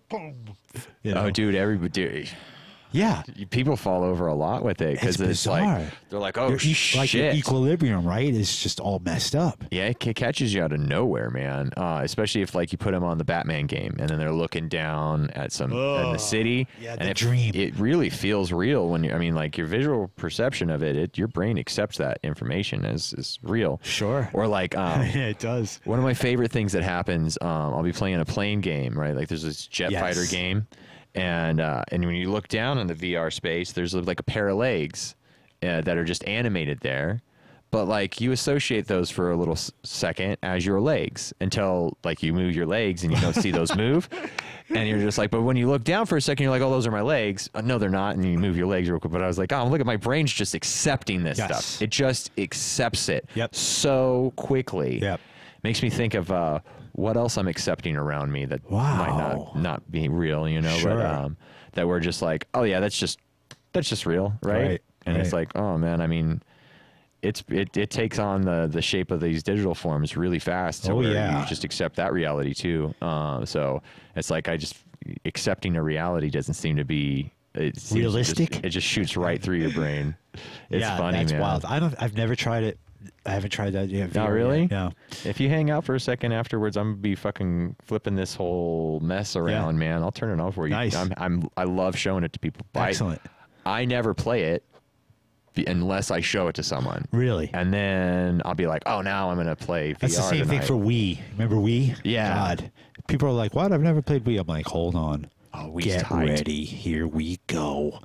The baseball, the golf, I mean, everything. The bowling. How epic is the bowling? Oh, I know, right? Have you ever gone 300 in Wii bowling? No, not okay. 300. So, like, you know, my nephews, of course, were like 300 all the time, you know, but, you know, adults, I guess, even like 15 years ago, adults have a harder time. So I get up to my last one.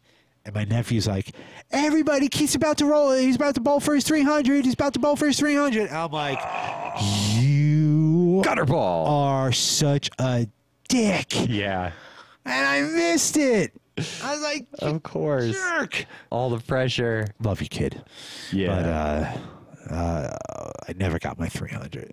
No, you'll have to just get an old Wii going until you can get it. I'm obsessed with the Wii music. Okay. Oh, yeah? Yeah, like, I mean, how long ago did that shit come out? 20? Is it 20 years now? Or is it 15? I'd say like, yeah, 15. Yeah, I just, I remember being on tour and just doing tour things, and just we in hotel rooms and wherever we stayed, I left that music on. It was such a trance. I slept through it. It was the only thing that made me comfortable for years was the Wii sound. Really? Yeah. When it's on, it's my happy place. It's just such a weird melody that just makes me so happy. Yeah, it is a lot of like nice bright notes that are mixed really smoothly to where they don't have harshness to them. They're the best at it. They do great stuff. It's like a bunch of like twinkly, but it has a lot of mid range to it. Yep. Yeah. Do you remember that you could create like your Wii faces and Oh yeah, the Mii's. Yeah, and do you remember the custom ones that like? There's a whole website dedicated to like Kiss. I mean, the whole website shows how you can create Kiss, Alice Cooper, Barack Obama, and all the people at the famous people at the As time. Your Me. As Your Me, and I made hundreds of them like on that thing. I've got all the Kiss ones, man. I made That's Paul. awesome. I mean, and it's wild because like. Nintendo knows they go deep. They go hard in the paint with like secret shit. You know what I mean? Like stuff you could do. So I was always made me happy to make like custom Mii's. You should look that up. They're great. I'll definitely check that out. My Alice Cooper one is great. Oh, really? Peter Criss one is my favorite, man. It looks perfect, like Peter Criss. I had a Wii down here for a while just to do Wii golf. Yeah. And because I'm a fan of virtual golf. Totally. But I don't like to play with the controller. I like to play with the motion controller. Sure. If I'm going to play virtual golf, it's 2020. Sure. Right. But so I've been doing Tiger Woods on the Wii forever, and they didn't transfer over anything for PlayStation 4. No. So like you have the motion controllers, and like PlayStation 3 has a bunch of golf games, but you can't play them on the PlayStation 4. And it's like, you guys suck. Yeah. The PlayStation did have that controller, right? Yeah, they have the motion controller. Motion controller, right? But so they just stopped supporting it for a second, just like Xbox stopped supporting the they're Kinect. like, we don't feel like working on it anymore. Yeah. Do you have an Xbox? No, I'm a PlayStation for life. Yeah, so like the Xbox had the Kinect camera, which is like a three-dimensional camera you can control everything with, and you can play video games with. Yep. So the 360 version was flawless. I mean, I'm sure it was amazing. I remember trying it. Yeah, it was pretty wild. And I was playing games with it, and I was controlling my whole TV with it and everything. And then the Xbox One comes out, and I get the Xbox One Connect, and it's like, and we don't support this device at all. It's like, why did I spend $200 on this camera? Yeah, the old hook and bait. Yeah, and it's like literally you're calling customer service, and they're just like, yeah, we're not supporting that Connect thing anymore. And thanks for your money, though. That kind of shtick. So, anyways, the PlayStation finally came out with a virtual reality golf, which is dope. Really? Yeah. Okay. It's pretty cool. So I'll break that out every once in a while. Okay. And then like just leave it on, and I can put the headset on. Sure. And hit a hole every once in a while I'm kind of going about my business. Yeah. My dad plays golf. He's got the new 2K golf, 2K21. Oh, cool. I think, and apparently it's pretty phenomenal. But I have every hockey game from '94. I have every single one. That's the one and only disc I buy every year. Just hockey. I have every single one, man. They're the best. Awesome. Yeah. At one time, my dream was to get the cover guy sign everyone, but that's a big goal, dude. Who's got the time for that? Yeah, you got to be going to a lot of hockey games. Yeah, or it's like, out. I remember a couple of years ago, about 5 years ago, you could send in your request to Tampa Bay Lightning for all the guys by mail. Just please sign something for me, and they would do that for you. Oh, that's cool. A fact. Yeah, they used to do that for my buddy.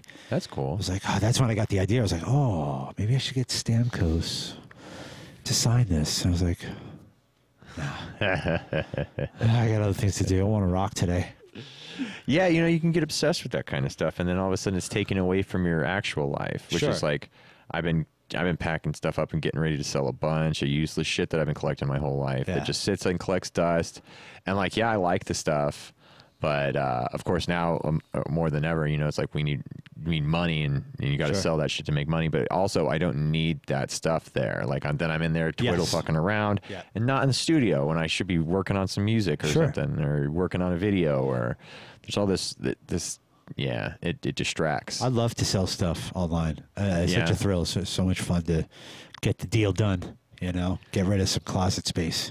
Yeah. I love cleaning out and selling stuff. Just You know, I try to minimalize stuff. I know somebody very close to me who's he calls himself a minimalist, I guess. Yeah. He like I'll give him a gift. He's like, no, I won't take it. I'm like, yeah. All right, I'm gonna stop buying gifts for you now. That's it. That's where I'm getting. I don't want anything. No, it's like, is it a book? Sure. Right. Oh, I don't need a trinket. I'm kind of getting that way at Christmas. I love Christmas. I love giving gifts at Christmas. I love to give more than receive, but I'm getting to the point where I just value being with people more than a gift at this age. You know, what the hell else do I need? We don't, man. It's the certain point where you're filling this gap from like when you were younger, and it was like, oh, like, well, things make me happy, and I'll keep getting things and stuff, and all of a sudden you just have all this stuff because you're trying to buy happiness, right? And that doesn't ever work. No, it doesn't ever work. You just end up with plastic and dust, and and still not happy. Sure. It's hard to leave town around Christmas. I don't want to leave my parents around here alone. I'm so happy my parents moved out here. The fact that my parents left New York at their age to come out here is amazing. So kudos to my parents. I'm glad they did. I wouldn't want them to be in New York right now, to be honest with you. Yeah. But it's hard to leave. I don't know, holidays, but like, I want to go back to like Prague during Christmas. I want to go see some European towns during Christmas and stuff like that, and really spend those times out there. And that's how I want to spend Christmas in the future. Yeah, I was thinking the same thing, man. Going and just like hitting some snow, doing something instead of buying something that I don't need. Absolutely. I always use it as an excuse. Like the VR system was a Christmas gift, right? So it's like an excuse for me to buy a cool toy for myself. Totally. Yeah. And that's cool. Yeah, it was. Got to buy some toys. And sometimes you need some toys, man. But that's just the current game I'm playing, is to try to get my fucking brain away from all those toys and all these negative tendencies that I've created over the last 35 years of existence. It's like this little supercomputer thing up here, man. It does what it wants, and it can become a real mess. And when you're not working on it, I know what you mean. So I just my shit. This coronavirus thing where it's like, oh, you're isolated in your house. It's like, this is the opportunity of a lifetime to really unravel everything and put it back together the right way, or right or wrong way. I don't think there's ever a right way. It's a great thing to do. But yeah, there's the way that feels right, where I'm not being such a piece of shit all the time. Sure. It's a great time to take that moment and run with it and be productive like that for your own body and mind. Oh, yeah. I kind of had the opposite. I didn't know which way to run. I was like, dude, I tell you a crazy story. I mean, because Amazon was kind of like, hey, everything became non-essential in March. I mean, music gear was non-essential, and we had to flip the switch and basically like make sure that anybody who was trying to shop on Amazon, would get our orders through us. Normally in March we have like 100 orders, 250 orders on a Monday. After that day, when it went large in like that second week of March, showed up to 800 orders on that Monday. Oh, wow. And I was like, I had people quitting. They couldn't take the pressure. I was like, whoa, you're quitting? You're quitting right now. Like, that doesn't make sense. This is the opportunity of a lifetime to cash in. Like, get to work, Make hay while the sun's shining, man. Boy, orders. So I finally got to take, I had my first vacation. I usually take a vacation in September for some reason. Last year we went to Europe for our honeymoon. This year we planned, and we did go to Sedona, but not until my first day in vacation in a year. And I get this wicked toothache. Oh, like, I'm in a ball crying. I'm like, I can't sleep. Yeah. The cats are looking at me like I'm a little concerned. They're petting me, I'm not doing the petting, they're petting me. Yeah.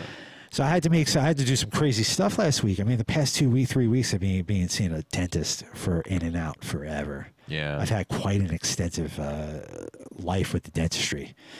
When I was younger, I had this crazy benign tumor. So it's a non-deadly tumor. It's not supposed to take your life over, but just took out my whole cheek and everything like that. So I had reconstructive. Wow. like all this is like redone and everything like that. I mean, you wouldn't know it. I try not to show it, but you still have filling down there? Feeling, yeah. But it's weird because the dentist is like, he's like, yeah, by the way, we see this tumor, but his adult teeth grew onto his jaw, so we're going to have to chop those off. And I'm like, this is what I'm going to deal with for the rest of my life. I hate you. I hate you, dentist. So I've been doing like, I'm really proud of my dentist stuff. I mean, I put a lot of time and effort into it. And I got my cleanings. I got to take good care of it. That's like my only problem in life is dentistry, dental stuff. But recently I went through this thing and got a couple things done, a couple little minor dental surgeries recently. I'm dealing with something right now. It's kind of weird, but it was not a fun way to start my only vacation in forever, So it was like, come on. But there's other things to complain about. No, toothache is brutal. I had this tooth back here. I just have it pulled because I was in my early 20s, and I had a shitty filling done when I was a kid, and it started touching the nerve. Oh, God. And it was like I didn't sleep for 3 days and because it happened on like a Friday night. And so no dentist. And then Monday, that's the worst. I was like emergency dental appointment. And then I went in, they're like, cool, we'll get you in for a root canal in 2 weeks. Yeah, they're totally chill about it, right? And I was like, I'm not leaving your office with this tooth in my face. Yeah, they're totally chill about it. They're like, hey, you know what? 2 weeks coming in. I'm like, whoa. Do you understand? We don't have 2 weeks. I got to go to Sedona on Friday. I got to sleep sometime. Yeah. So, I got, it was crazy. Like the week of the 4th, 5th, and 6th, I was there 3 times. They did a pull for the wisdom tooth. And I was like, I hope that was the problem. And then, she gets one tooth prepared for a second root canal. And the root canal specialist comes in. He's like, no. He's like, I ain't doing it. I'm like, what? I'm going to Sedona in 3 hours. You got to get this done. Yeah. He's like, no, you got to not do this. I'm like, oh my God. So, I mean, and then I get real mad. And why? Our dental program is so bad in America. Like, why is the insurance so hard for dentists? I'll never understand that. Because you're a piece of shit, and they just want your money, and then you can fuck off and die. That's how insurance 2 out of 3 work. ain't bad. I like the piece of shit, and I like fucking off and dying, but I don't want to give them my money. That's the only part they care about. They just care about the money part. See, fixing your teeth they're going to deny that as much as they can. It's a scary business. It's kind of like a tire or a carburetor or something like that. It's like, I don't know. Yeah. I couldn't pay attention in auto class. I don't know what the hell's going on. I rely. Yeah. I'm a sucker. I rely on what you're telling me. I go on faith here. I put up a little fight. Make sure I'm paying attention. Get the right discount, and we'll see where we're at. But cars and teeth, man. What a difficult business. Dude, no one will ever care about you in this country. Unbelievable. No one will. The only thing that they care about is how much they can take advantage of you. And how much money they can get out of your wallet. And that's including the government. Literally every human being in this country is just like, what can I take from Keith? I want more, Keith. I want to give. I want to give. What can I do to give right now, please? A couple fingers would be a good start. We'll go from there. Well, if Tony Iommi could do it. Right? Imagine that. Tony Iommi, cuts his finger off, and he's like, you know what? Still a guitar player. Still a guitar player. I'm like, isn't that wild? I mean, perseverance pays off. I mean, those are the moments that make me go, why are you not more proactive? Like, just get more stuff recorded. Be a musician. Get out there, do something. But wild to come back from that. What you know what blows my mind more than anything? You know who I think gets the absolute gold award in all of rock and roll as the Rick Allen. Oh, Def Leppard. It's exactly what I heard the drummer coming out of your mouth. I heard it coming out. It's just that is got to be the greatest comeback in all of mankind. Bad motherfucker. He said no. Yeah. I'm fucking coming back. Fuck yes. Well, you know what I love about that story the most is the band said no. The band was like, I guess we're going to break up now. They're like, we're not going to get a new drummer whenever Rick's got his arm torn off. Yep. No. And we all walk away from this together, and he goes, nope, I'm not going to let you down. And he brought it back and played drums with his feet. So amazing. So amazing. Yeah. Thank God he did that. Didn't he like program everything? Didn't he like kind of like, wasn't he like, I'm going to do all this, and then kind of got it all started? I think he like put it all together, like the first kid. Well, they had some people helping him and everything like that. But yeah, that was when MIDI drums were starting to come out, and so conveniently enough, it was like perfect timing for him. Wow. To really get into that whole MIDI drum thing, and so he got a bunch of triggers set up, and he's doing all of his drums with his feet, and then they go on the road. Right. And I know that for a second they had an actual drummer playing behind him. Right. And so he's all hooked up. They go out and they test, and then they start, they're like, okay, cool. Rick's kit works. Sure. But then Rick goes out and they play with a guy behind him.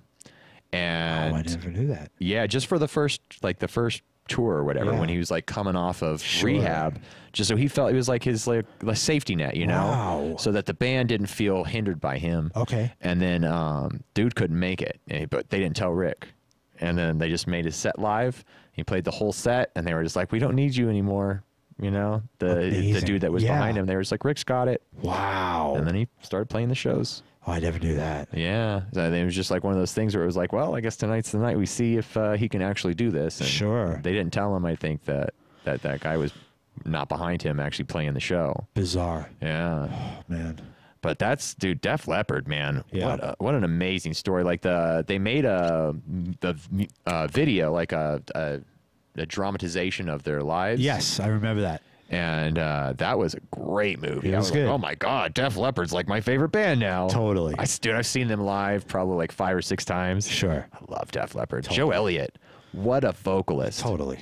What a vocalist. Totally. Like, I fancy myself a singer. Yeah. And I can't touch Joe Elliott. Oh, God. Like, I can't make my voice sound right to sing Def Leppard like him. No, it's amazing. Yeah. The production and the sound. And oh, I know. They're so tight, and oh God, the tone, they're all British tones and everything like that. They keep it still old school, And I saw him recently. It was the first time I went purchased a ticket to see Def Leppard. I saw Def Leppard on the tour in Europe a lot. I was lucky enough, Kiss, Def Leppard, and all these crazy bands like Wayne and Garth got my pass. I'm like, But I purchased a ticket to see Def Leppard first with my wife. We went to go see them at that residency, and I was just like, what? I mean, got great seats, middle, all the way in the back. It was like, man, do they sound good. And he's just killing it. He's just singing so good. They're just talented dudes, man. Yeah, such talented dudes. Yeah. So, and yeah, they probably are playing to something, but. Oh, yeah. Yeah, that's the Def Leppard way. Yeah, they're still talented guys. Yeah, I had to learn that for the first time playing with click tracks with a band I played with from New York City. They were called Wild Street, and they were Def Leppard maniacs. They made their 2 albums sound like good Def Leppard stuff. It was really, really good stuff. Yeah. Cool. Yeah, they did a good job with that. It was really, really cool. That's what turned me on about them. Good Def Leppard production. Yeah, tight. Punchy and glassy. Production's freaking everything, man. Sure. On those records, it's like good stuff going in, man. You got to make sure everything's quality, everything's like new heads and new strings. Sure. And, make it sound. I like sexy. it. I like it a little more dirtier than that. Yeah. Yeah. Yeah. I like a little bit more raw than that. I have. I like both ends of the spectrum, depending on what you're doing, of course. Right. Sure. Like if we're doing punk rock, it's like a different thing from if I'm doing some classic rock. Sure. Yeah. Something fancy pants, but doing the grungy stuff is a lot of fun. I'm obsessed with the whole Bonham still recording from the 70s, where very minimal mics and everything like that, and just going off the drummer, Yeah. Big sound, big Ludwigs. I still fancy those lots of air. Lots of air. Yeah. I love that. Love that. That's what Zonk's all about. I don't ever want to say it's like Zeppelin. It's somebody said it reminds them more of like Rush, like early Rush, riffy rock, not quite stoner rock, not as cool and deep as that, just rock and roll, Zonk rock and roll. But airy drums, Ludwig drums, big Marshalls, and loud bass, and 4-piece God, I love 4-pieces, man. When I was a kid, That's the way to do it. When I was a kid, I was such a dick. I used to cover up. I learned a big lesson in my life. I used to cover up Brad Whitford. I had a cardboard piece covered up over Brad Whitford because for like this 1 year in my life, I don't remember what age I was, but it's like 4 pieces only. 4 pieces. I was so into Aerosmith at this one point. I only wanted to see Aerosmith as a 4-piece. I did it as I was probably stoned or whatever, but little did I know that Brad was the magic, more than I ever dreamed with Joe, But I remember telling, I was young too once. I remember saying something to Sebastian Bach like, I only like 4 pieces. He's like, fuck you, man. You're an idiot. He's like 5 pieces are the shit. I'm like, run away, That sounds like Sebastian Bach to me. I was trying to have like a conversation with him, tell him about how much I like 4 pieces. He's like, you're an idiot. I'm like, yeah. He's probably right, I love that dude, man. Yeah. I used to fucking have him at the club a couple times a year, and he is a trip. Boy, is he a trip. Man, super fun. I should have went on the road with him. So I have one of these crazy stories where I'm convinced it was the first time Dave the Snake Sabo, and Sebastian Bach had seen each other since the whole thing. Oh, really? Well, it's about 1998. I'm in New York City with Jesse Camp, and we are there to see, I think, Lynyrd Skynyrd or something like that. Or no, Motley Crue. It was Motley Crue. And I remember I'm right in the middle of them both. I just happened to get caught right in the middle of it. And Dave is like, he slaps Sebastian. He's like, hey, man. And Sebastian slaps Snake back. Hey, and it gets harder. And Dave goes harder. And then Sebastian goes a little bit harder. They did this 3 times, like hitting each other, saying hi. And they're just looking at each other like deep and like heavy. And I'm like, boy, I'm in the middle of this right now. I'm like, what is going on? And I was like, I didn't know what was going to happen. I mean, I'm not a huge Skid Row fan, but I think that they missed out on a huge reunion possibility. Like, yeah. I think that would. I know that they always say they'll never do it. Love Skid Row. I'm not a huge fan. I'm not a diehard fan, but yeah.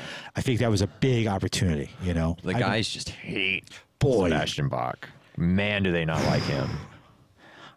He's wild and crazy, man. He's a piece of work for sure, man. Wild and crazy, man. That's his shtick, He's a wild and crazy guy. Yeah. Hell of a singer. But I was, I don't know if I should say this, but I was with him when he bought a lot of weed with a check. Yeah. He's on Trailer Park Boys buying fucking hash oil and shit. Everybody knows he smokes weed. Yeah. But he bought it with a check. I was like, oh, that's cool. Yeah. That must be cool. Check? Yeah. That's bizarre. And we were like, I think Jesse was like, hey, man, I got to go do some promo for 2 hours. You stick with Sebastian, hang out for a while. I'm like this young kid, like hanging out with Sebastian Bach and his wife and like a couple other rockers and shit like that. And these stoners like get him. And they're like, yo, man, come hang out with us. They're like, yo, we got some stuff, He's like, they open up in this apartment in New York City. The guy opens up the fridge, and it looks like, in the hip hop videos, the beers all stacked and everything like that. It's just ounces of pot in this whole refrigerator. I was like, that's awesome. Oh my God. He's like, I'll take 3 of them, $900. Writes a check. I'm like, that's pretty dope. I didn't know you could do that with paper. Right. Nice. Yeah, I mean, the check's going to cash, right? You hope. He's buying all kinds of crazy shit. They're like, what's this for? I don't remember. Fuck I don't know. Yeah. Now, yeah, he always was insistent on smoking like hemp joints. You know what I mean? Like no bowls or bongs or any of that shit that'll mess with his throat. Yeah. It was like hemp joints and wine. So I'd always have a fucking fat ass joint whenever he'd come to the club, and I'd be like, "What's up, dog?" Totally. Yeah, man. I always had fun with him, man. You know, like of course. He's always been nice to me, and we always had a good time. Although he did smash the shit. Huh? He needs you. I would love to go out with him, man. That'd be pretty cool. He asked me one time, and then it was just like we couldn't work money out, Sure. Now it's like a different story when I'm not making all that money doing corporate events on the side and everything. Yeah. It's like, yeah, let's go. Right. This is what I've been training for. Right, of course. My whole friggin' life. Let's do it. Yeah, and it's hard when you're in Vegas and the opportunities are there to make really good money. Sure. Yeah. But it's like, but tour? Tour sounds fun too. It's fun. But it's like there's never any money in it, man. Sure. Yeah, it's just for the life experience. I actually got to that part where I was like, kind of happy being home now. You know? I did it for a long time. I mean, not a lot of people know that. I mean, I was out there, man. Yeah. Just grinding for years, man. That's what it is a grind, man. You know? I had hoped that the prize was going to come down, you know? I just kept at the claw. Kept putting it in for the claw, you know? Maybe you'll get the teddy bear eventually, you know? Yeah. I got the teddy bear, though. You know, I'm super blessed. I have zero regrets, no regrets. That's for Anthony Bourdain. No regrets at all. I'm super happy. I'm super lucky. You know, I got to travel and play, and I had a blast doing everything. You know, oh, yeah. You know, I'm not giving it up. I'm not throwing it in a can at all. You know, but I kind of like being at home now. You know. It's nice to sleep in your own bed. It's great. It's nice to have a stable job that you know you're going to be able to keep a roof over your head. Sure. But yeah, going on the road's fun, man. But yeah, dude, the stories you told on this podcast alone, people would just love to have experienced that. You know, I'm sure there's plenty of people going, "Fuck, that guy did some amazing shit with his life." Because you did. Yeah, you I'm very proud. I'm you know, I don't take anything for granted. I try my best to, you know, always reach out and tell everybody I've ever worked with that I love, and you know, I just really value friendship. You know, it's interesting. It's unique. I keep in touch with Twisted Sister, you know, here and there. You know, like they're very, you know, they're family. You know, the management, the crew, we all know each other very well. We're all very, very, very close. In fact, their sound guy, George Marshall, lives here now in Vegas, and he was working with Lita Ford steady for years. He's worked with everybody. I probably worked with him. Yeah, I know you probably have. You two are my favorite sound guys in the entire universe. Thank you so much. Absolutely. You and George Marshall are my favorite sound guys. Yeah. I appreciate that, man. Much respect and everything like that, you know. And as much as George Marshall would occasionally have to tell me to shut up on stage, you know, the guitar player roadie, you know what I mean? He's, you know, wanking off a little bit, you know. But that was my job, was to test the guitars, right? So when we were on Twisted Sister, you know, you get told to shut up every once in a while, you know. But I'm like, Jesus Christ. I'm the guy, like, if these guys' guitars are not good, then you know, that was my argument. You know what I mean? Yeah, you're getting put on a bus. Do you remember when Dee yelled at the other band? Do you remember the video that Dee walked onto paused the concert and walked across to the next stage and reamed the roadie working on the next band? Okay, so he stops the show. I don't think I was there for this one. I wasn't there because, once again, I'm rocking or I'm rolling. You know what I mean? Either or, I always had a job or had a gig. I was very blessed, you know.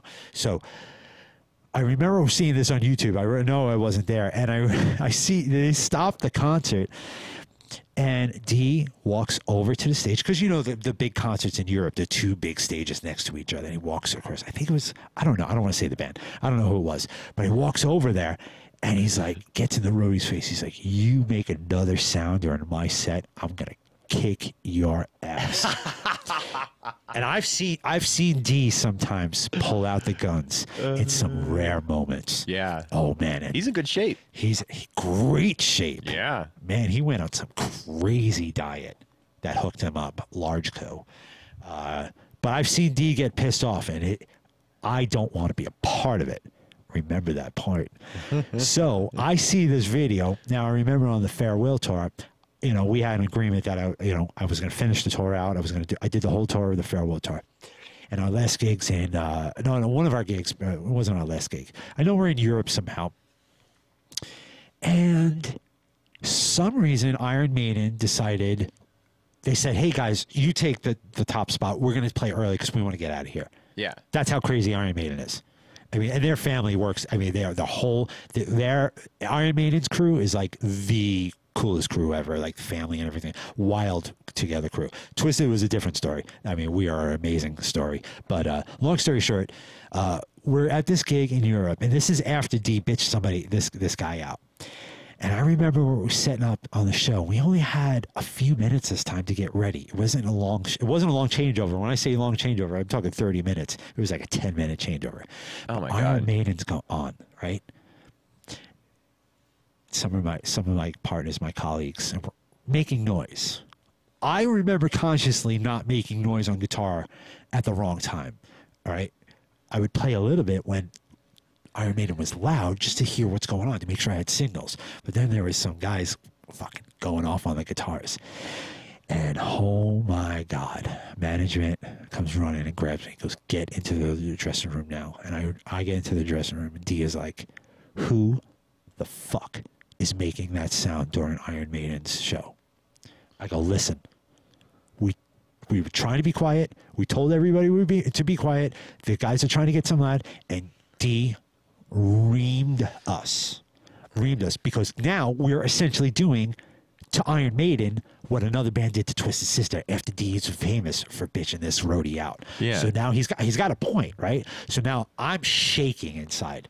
I mean, when D gets pissed off, I mean, I don't want to be on his bad side. Yeah. You know, I don't want to be on Twisted Sister's bad side. Consciously, I knew it wasn't me. I'll just leave it at that. But hey, we have a job to do, and there's 15 guys on stage trying to fucking make shit happen so we can get on. It's your show, you know what I mean? But let me tell you the funny story. During the show, D makes an announcement. He does one of his raps, you know, and he is good at making people feel small in his raps. He's very powerful talker and shouter. So he tells the whole crowd of 100,000 people to shout "fuck you" to the Twisted Sister road crew for making noise during Iron Maiden's show. That was our punishment.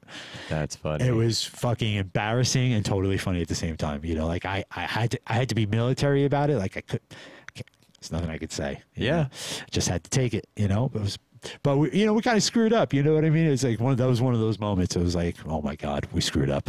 Yeah. And you know, when you're pissed at someone fucking up, it's like I don't want any excuses from you. I want an apology. That's it. And say it won't happen again. Right? That's where I learned some of my life lessons, was being with Twisted. You know. Yeah. Just shut up. That's it, dude. Shut up. Just take it. You know, like it's sitting there and like trying to run your mouth. You're gonna get thrown on a plane. Yep. You know, instead of just being like, you're right. I was wrong. You're right. Dude, Wasp threw me on a plane. Did they? Home. So here I go. That was one of my transition back in like 2008 or something like that. My first time over to Europe. We come back and I land on Sunday, and the manager on Monday goes, "Hey, you want to go back to Bulgaria? Like the same place?" I'm like, "Yeah, with who?" He's like, "Wasp." Long story short, we're playing. I was booked for the whole tour, which was 5 months, going right into Christmas. I'm thinking, oh my God, I'm going to be on Europe for 5 months on a bus. This is going to be the greatest thing ever. Okay, I lasted 2 gigs. Oh, okay? wow. They sent all their gear and they forgot all the European power supplies. So here I am without any power supplies for Wasp.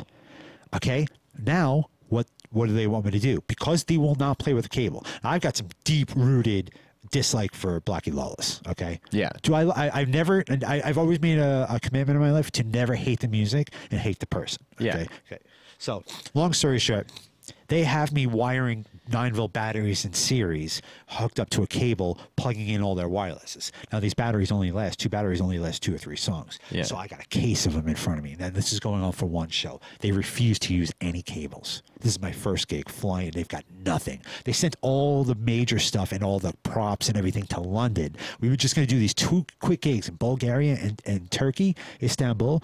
It was a disaster. Right, so I get through the first one. The second one, we get to Istanbul, a Sunday, in a holiday in Istanbul, Turkey, and there's no place to buy any power supplies, no Sam Ash, no guitar centers, no. Then I got to do this again. Now, while I'm going through this, not only did a Marshall amp blow up on stage, okay, I ran out because we ran out of batteries. His wireless gown, I sneaked around the stage all in black. I sneaked around all the way down, and I tried to give him a guitar cable. Big mistake. Big mistake. Yep. I got reamed. And I'm going, you guys showed up without Europeans. You guys put me in this position. And I got sent home on a plane. I couldn't believe it. I was like, oh, you nasty. The day I get home, he has death threats. And the management's calling me. He's going, hey, Keith, what you been doing since you got home? I go, I did not put those death threats out. I said, that is just happens to be luck. I just landed. I have nothing to do with it. Yada, yada, yada, yada. Oh, my God. It was bizarre timing. Total bizarre timing. Yeah. Well, I mean, they're celebrities and they, they don't exactly treat people nice sometimes. So, getting death threats isn't exactly a surprise for people at that level. Especially after you just kicked the roadie home. Right. They're like, was it that Keith guy?